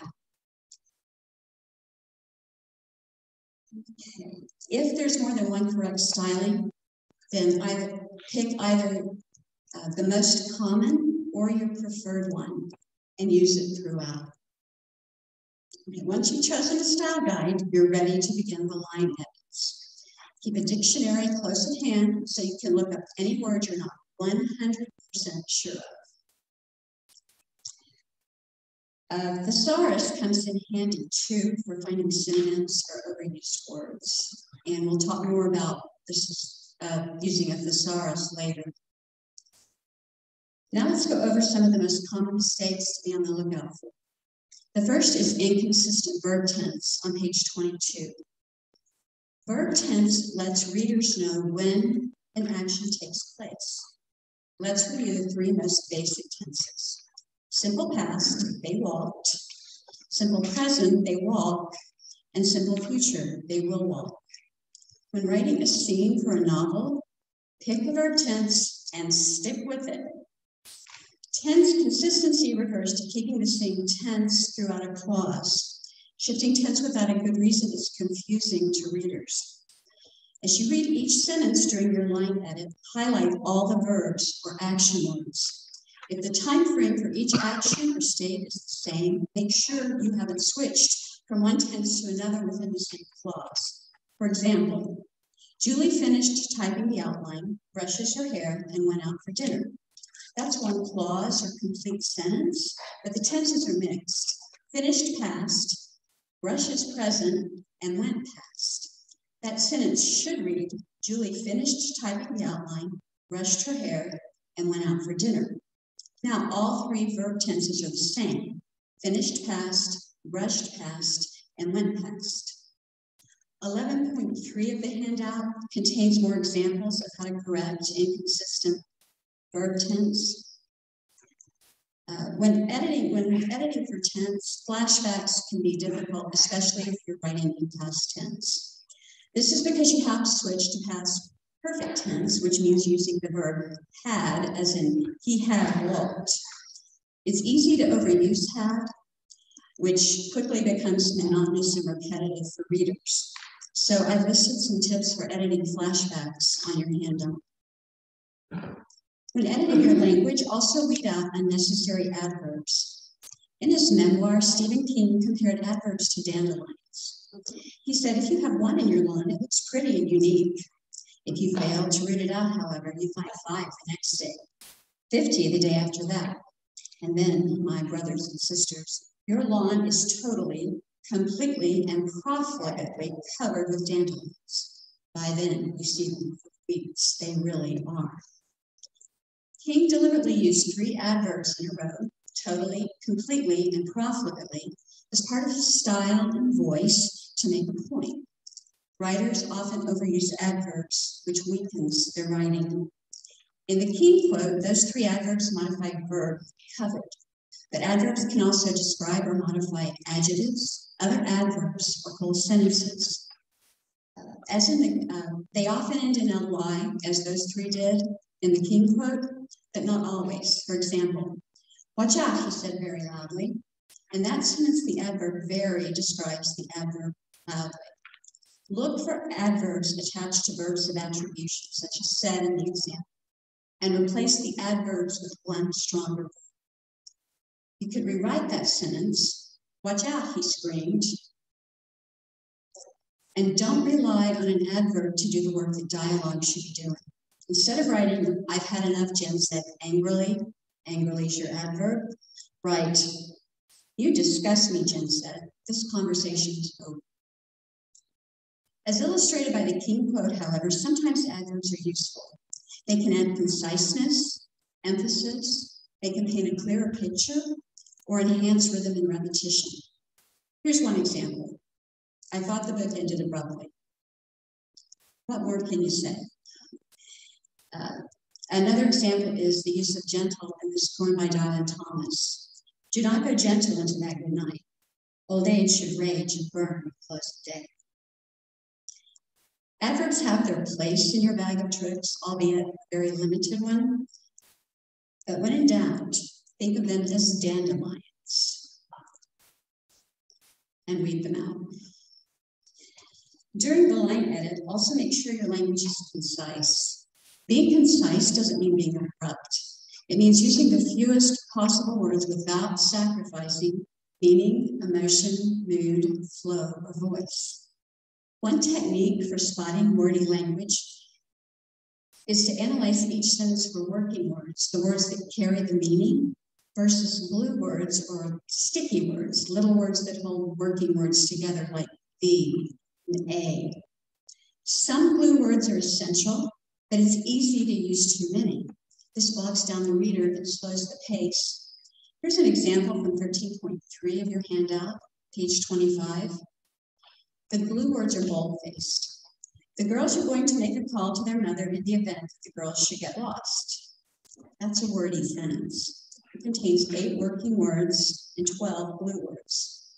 If you delete them and read only the working words, you will still understand the sentence's meaning. The working words are girls, make, call, their mother, event, girls, and lost. Eliminate as many glue words as possible, and you have the girls will call their mother if they get lost. That's a concise sentence with 6 working words and only 4 glue words. Be, will, if, and get. The repetition of the girls in that wordy example is what's called an echo. And related to editing for concise language is eliminating unnecessary repetition and echoes. Careful writers use repetition to enhance their work without overusing words and phrases to the point of boring their readers. Poets, for example, use repetition to achieve resonance, as Robert Frost did in his poem, Stopping by Woods on a Snowy Evening. The woods are lovely, dark and deep, but I have promises to keep, and miles to go before I sleep, and miles to go before I sleep. Fiction and nonfiction writers use repetition for effect and emphasis. Here's an example from J.D. Salinger's novel, The Catcher in the Rye. It rained on his lousy tombstone, and it rained on the grass on his stomach. It rained all over the place. Sloppy writers, on the other hand, use repetition unintentionally, repeating words or ideas that don't add to the overall meaning or impact of a piece. Look at the example on page 26, if you would please, 14.2. The repetitious words are underlined. That just might help you follow along a little better. He put his arm around her shoulders. She actually shrugged it off. He looked at her with his eyes. She smiled and walked ahead of him. He walked faster to catch up with her. Each paragraph in that example starts the same way. He put, she shrugged, he looked, which is repetitious. Consecutive sentences and paragraphs should start differently unless you're deliberately using repetition for effect. The second line contains an unnecessary adverb, actually, and actually also happens to be one of my crutch words. All writers have crutch words or favorite words that they tend to repeat. So sweep for your crutch words and make sure you haven't overused them. The third line in the example is redundant in that it states the obvious. If he's looking at her, then he's obviously using his eyes. The last 2 sentences both contain the verb walked, which is a repetitive echo of the same word. Okay, there are several ways to fix a passage like that. For example, vary the sentence structure. When he put his arm around her shoulders, she shrugged it off. Get rid of the unnecessary adverb and the redundancy. Add an action beat that conveys his emotion via body language. Looking at her, he raised an eyebrow. Replace the weak verb walk with a stronger one that shows her emotion. She smiled and strode ahead of it. Break up that repetitive he-she pattern with dialogue and substitute another stronger verb for the boring verb walked to paint a more vivid picture for the reader. What's with you, he asked, jogging to catch up with her. A thesaurus is a wonderful tool for replacing a repeated word such as walked in the example, or for finding a more precise word. But make sure your synonym fits your voice and whatever you're writing. For instance, you wouldn't substitute perambulated for walked in that example. One exception to eliminating unnecessary repetition is the repetition of said and asked in dialogue. Okay. A dialogue tag such as he said attributes a line of dialogue to a character so readers know who's speaking. That's why it's sometimes referred to as an attribution or a speech tag. As you self-edit, keep in mind that reading dialogue should be a smooth experience with readers barely registering the tags. Tags are purely functional and should not take away from the readers. Experts advise using said or asked most of the time because they're neutral. They don't draw attention to themselves, so they're almost invisible. Using a different tag for the sake of variety every time a character speaks slows pacing, impedes readability, and sounds amateurish. For example, "Get out, John thundered." "No," Mary responded. "I won't tell you again," he articulated. "Tell me as many times as you like," she retorted. "Here, I'll pack for you," he ejaculated. How many of you found yourself focusing on the tags instead of on the dialogue? Everyone. If you're using tags like articulated and ejaculated in fiction writing, then it might be time to burn your thesaurus. Don't use tags too often, as the example does. Every line of dialogue does not require an attribution, particularly not when there are only two characters in a scene. Use only enough tags to identify the speakers. On your handout, there's an example of using too few tags, too many, and then there's another example that shows just about the right number of tags.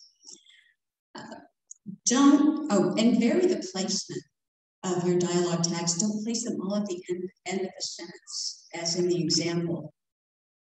Use any tag other than said or asked infrequently and strategically for greater impact or precision. For example, instead of writing "man overboard," you might write "man overboard, the crewman yelled." Remember, though, that the more you use the less common tag, the weaker it becomes, the less emotional impact it has. And make sure you're using bona fide dialogue tags, not non-speech verbs. People cannot yawn, snore, or grin the words they say. Instead of writing "I'll see you in the morning, Dana yawned," write "Dana yawned, period. I'll see you in the morning." The last example illustrates how to add variety by using action or description in place of a dialogue tag to indicate a speaker. "Dana yawned" is an action beat that reveals emotion, not a speech tag, but it clearly shows who's speaking, so it isn't necessary to tell the reader who said it. 16.2 on your handout contains more guidelines for using dialogue tags with examples of each. In addition to double checking your dialogue tags, search for opportunities to use show don't tell. Show don't tell is a technique that enables readers to experience a story through action, dialogue, thoughts, senses, and feelings, rather than through the author's summarization. Nonfiction writers can also use this technique. Russian playwright and short story writer Anton Chekhov described it perfectly when he advised his brother, an aspiring writer, to think of painting a picture for the reader.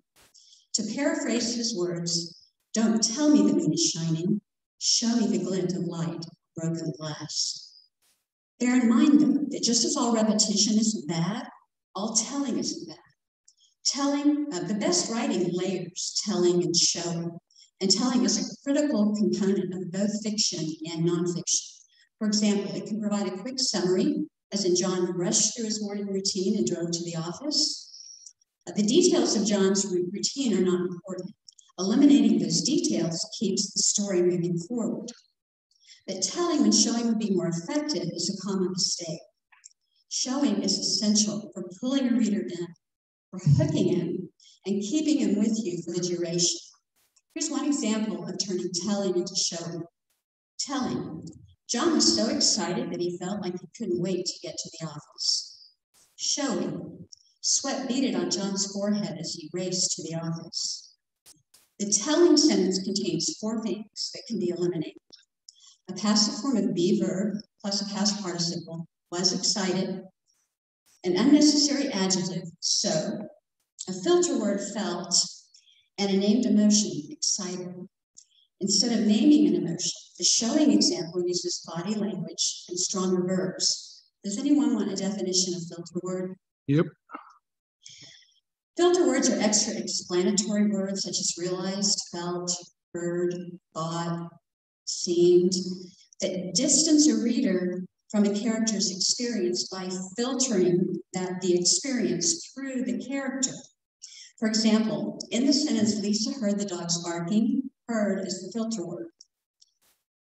To put the reader in Lisa's shoes, rewrite that sentence to eliminate the filter word, and you have the dogs barked. Now the reader is inside of Lisa's head, hearing what she hears. It isn't necessary to tell the reader that Lisa heard barking because the reader already knows that Lisa's in sync. And when showing, remember to appeal to the 5 senses. Writers sometimes neglect this. Sweep your manuscript to make sure there's at least one sensory appeal on every page. For example, telling, she hated it there. Showing, the cigarette smoke made her pause mid-stride and she grimaced. Did you notice the appeal to the sense of smell? Okay. Closely related to changing telling into showing is turning passive voice into active voice.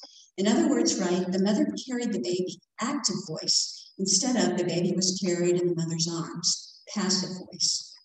The sequence of the active voice example is the mother, subject, carried, verb or action word, the baby, object. So to write an active voice, you put the subject first and have it perform the action. Active voice makes your sentences stronger, shorter, and more precise. Using passive voice too much weakens your writing, slows the pace, and is a sign of inexperience. How do you spot passive voice? In the passive voice example, the baby, the object, was carried, verb, in the mother's arms. Subject, look at the placement of the subject, the mother's arms. Did it come first? No, it came last. The object, the baby, came first. That's one way to spot passive voice. Another dead giveaway was the form of be verb was plus the past participle carried. If you tend to overuse passive voice, sweep for passive sentences by searching for form of be verbs, am, is, are, was, and were.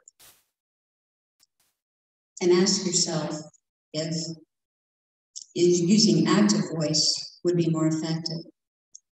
But using passive voice isn't always wrong. On page 33 of your handout, I've listed 12 instances in which passive voice can be both necessary and effective. For example, when making simple statements of fact, as in it was Sunday, or when it doesn't matter who the subject is, as in it was rumored that Elroy strangled his wife. And that is an excellent example of using passive voice to create a narrative hook that draws the reader in and makes them want to keep reading to find out what's going on. When faced with alternatives, such as a choice between active and passive voice, carefully weigh your options and choose the most effective styling. During this edit, also make sure your language is fresh and original, that you haven't relied on cliches. When printing presses were used in France, the cast iron plate that reproduced the words and images was called a stereotype. The plate made a noise that sounded like cliché to French printers, so this onomatopoeic word became printer's jargon for the stereotype.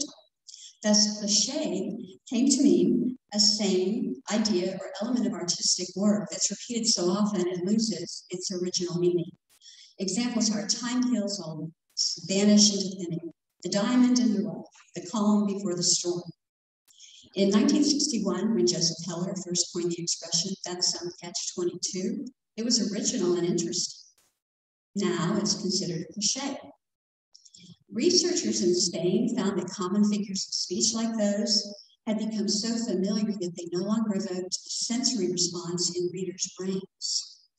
So to keep readers immersed in whatever you've written, forgo cliches in favor of new and creative ways to evoke their senses. And as you edit, keep in mind that cliches are not limited to expressions. Characters, plot lines, and settings can also be cliché. For example, the characters in 50 Shades of Grey by E.L. James. Just as using passive voice isn't always bad, using cliches isn't necessarily bad. For example, you might want to use them in dialogue to reveal something about a character, or for humorous effect. For example, in a parody such as Monty Python and the Holy Grail. As with so many other aspects of self-editing, when it comes to using cliches, be discriminating. We've covered some of the most common mistakes to sweep for during the line edits: inconsistencies in presentation and verb tense, wordy, repetitive, weak, and unoriginal language, amateurish styling of dialogue, and an over-reliance on telling instead of showing, and on passive voice instead of active voice. Now let's move on to the copy edit. Copy editing is fine-tuning the details, including fixing errors in grammar, syntax, and punctuation. Sometimes line and copy editing are combined, and as I've defined them, the two stages do overlap. But whereas line editing focuses on language flow and style, copy editing emphasizes fine-tuning mechanics. During the copy edit, focus on correcting spelling, capitalization, punctuation, grammar, and formatting.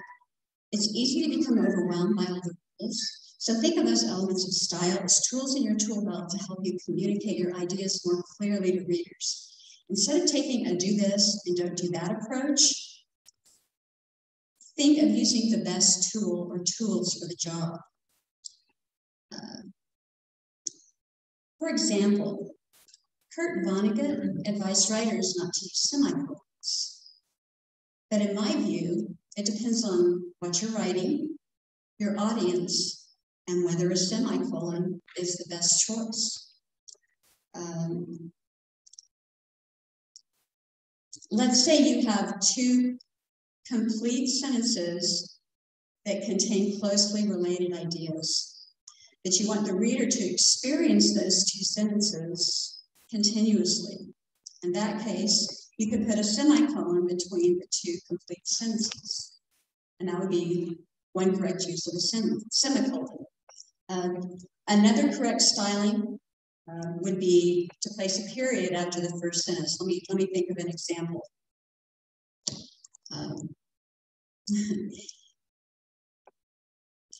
Public speaking makes me nervous, and I'm nervous right now, okay? You could write that as public speaking makes me nervous, period. I'm nervous right now, period. Or public speaking makes me nervous, comma, and I'm nervous right now. Notice the coordinating conjunction and preceded by the comma. Or you could write, public speaking makes me nervous, semicolon. I'm nervous right now.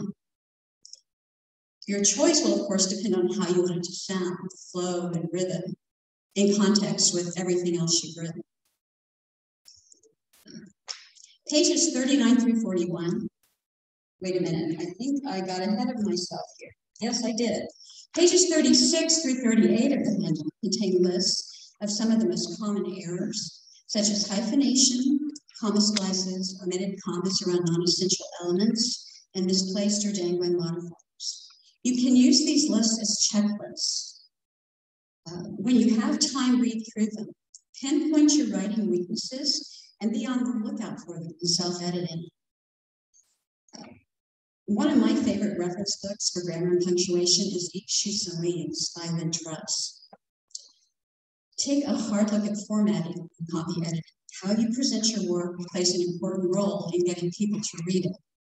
Pages 39 through 41 on your handout provide the general industry standards for formatting, including using page breaks, paginating, creating headers and title pages, printing hard copies, and submitting electronically. Again, you can use this handout as a checklist. When you're no longer making multiple corrections on every page, then and only then are you ready for proofreading. Proofreading is taking one or more final looks at a proof, which is a manuscript after it's been printed, to make sure there are no formatting mistakes, typos, or inconsistencies. There's overlap in copy editing and proofreading, but in general, copy editing looks at major errors, proofreading minor ones. Proofreading should be done a minimum of 4 times, twice by you, once by someone else, and once with a reliable online grammar. But the more times, the better. Proofread as many times as it takes to fix errors. As long as you're finding mistakes, keep proofreading. Sweep for one common mistake at a time, such as quotation marks or 2 spaces instead of 1 after sentences, and work from a hard copy because you'll catch more mistakes that way. Also take frequent breaks to rest your eyes and your brain. Reading backwards is a good way to spot those tiny, hard to catch errors, such as quotation marks that face the wrong way. Section 23.2 on your handout contains a list of things to double check and repair as needed, such as page numbers. So again, here's another checklist. Proofreading is the last stage, but it's not the last step. Once you've done as much as you can, solicit unbiased feedback. A self-edit should not be your last line of defense. Don't let fear of failure and criticism or the need for perfection keep you from asking for help. Try to consider critique your friend. It's better to get feedback before your work is published, at which point it will be too late to make changes. If you're self-publishing, there are no gatekeepers, no barriers to entry. So there's nothing stopping you from publishing your work at any time. It's tempting to rush the editing process, but skipping steps is a big mistake. Spotting errors on our own is harder than finding them in someone else's work. We become too familiar with the content of our work, and our brains fill in the gaps without our awareness. For example, we might miss liaise, spelled L-I-A-S-E, instead of L-I-A-I-S.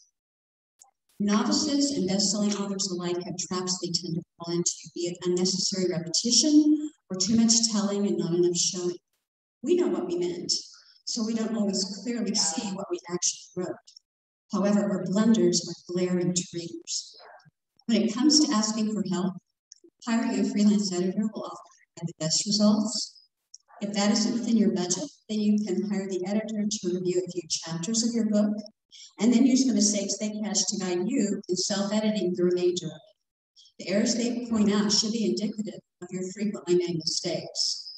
At the very least, have someone knowledgeable, such as a fellow writer in a writer's club or an English professor, look over your work.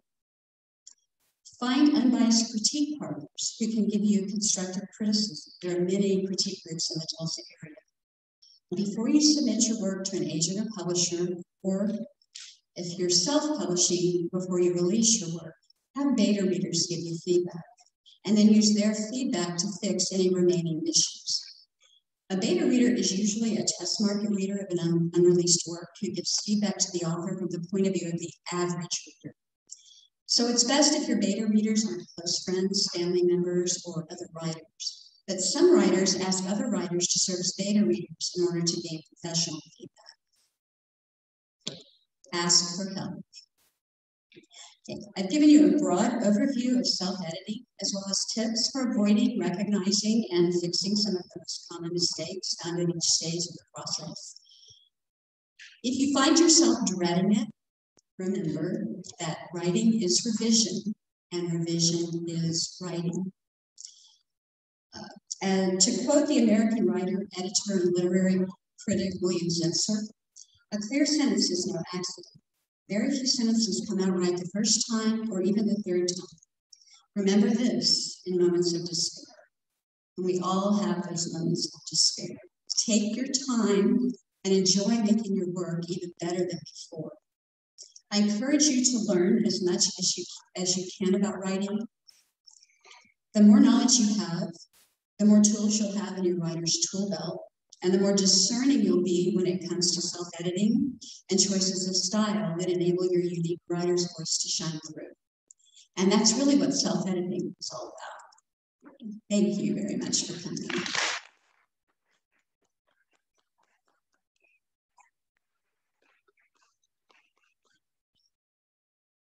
Are we out of time? That's kind of a over there. Yes, we are. Okay. Is there a short question? No. Remember, if you think of anything, feel free to message me. Okay. And I'm going to say, have any of you ever seen such a handout? Never. I don't have one yet, but I want. I got in trouble after I wrote it because I realized I didn't have enough time to cover everything. I needed a whole weekend. So, I thought, well, at least you'll have the information. Well, Julie, I have an apology. I have my introduction to all written out. I got caught back in the hall with a problem. I skidded around here. You already have Well, tell us who she is. Tell us who she is. Get over here by the microphone. Julie Kimmel-Harbaugh. Microphone. This is Julie Kimmel-Harbaugh, one of the best editors in Oklahoma. I mean, she has the ability to take a rough draft, dig down, find the gold that's in it, and she's just a real gem as far as I'm concerned. Absolutely. She has been the Night Writer of the Year. She's received the Golden Circle several times of Night Writers. She's edited many books. She's been published and has published songs. A woman of many talents. And the Night Writers wish to present you with a token of our appreciation. This woman, Carolyn Steele, is a fabulous author, and she taught. I know. And so did this gentleman right here, Jim. So, but did anyone need a handout? Me. Didn't get one. Okay, there's two. You needed one. We will, Jim. I'll try to get another one made at the. No problem. Thing. I wanted to use this as a. That's fine. Okay, here's the handout. Oh, okay. I said there is a handout. Okay, thank you, everyone. We'll see you back here at 1:30.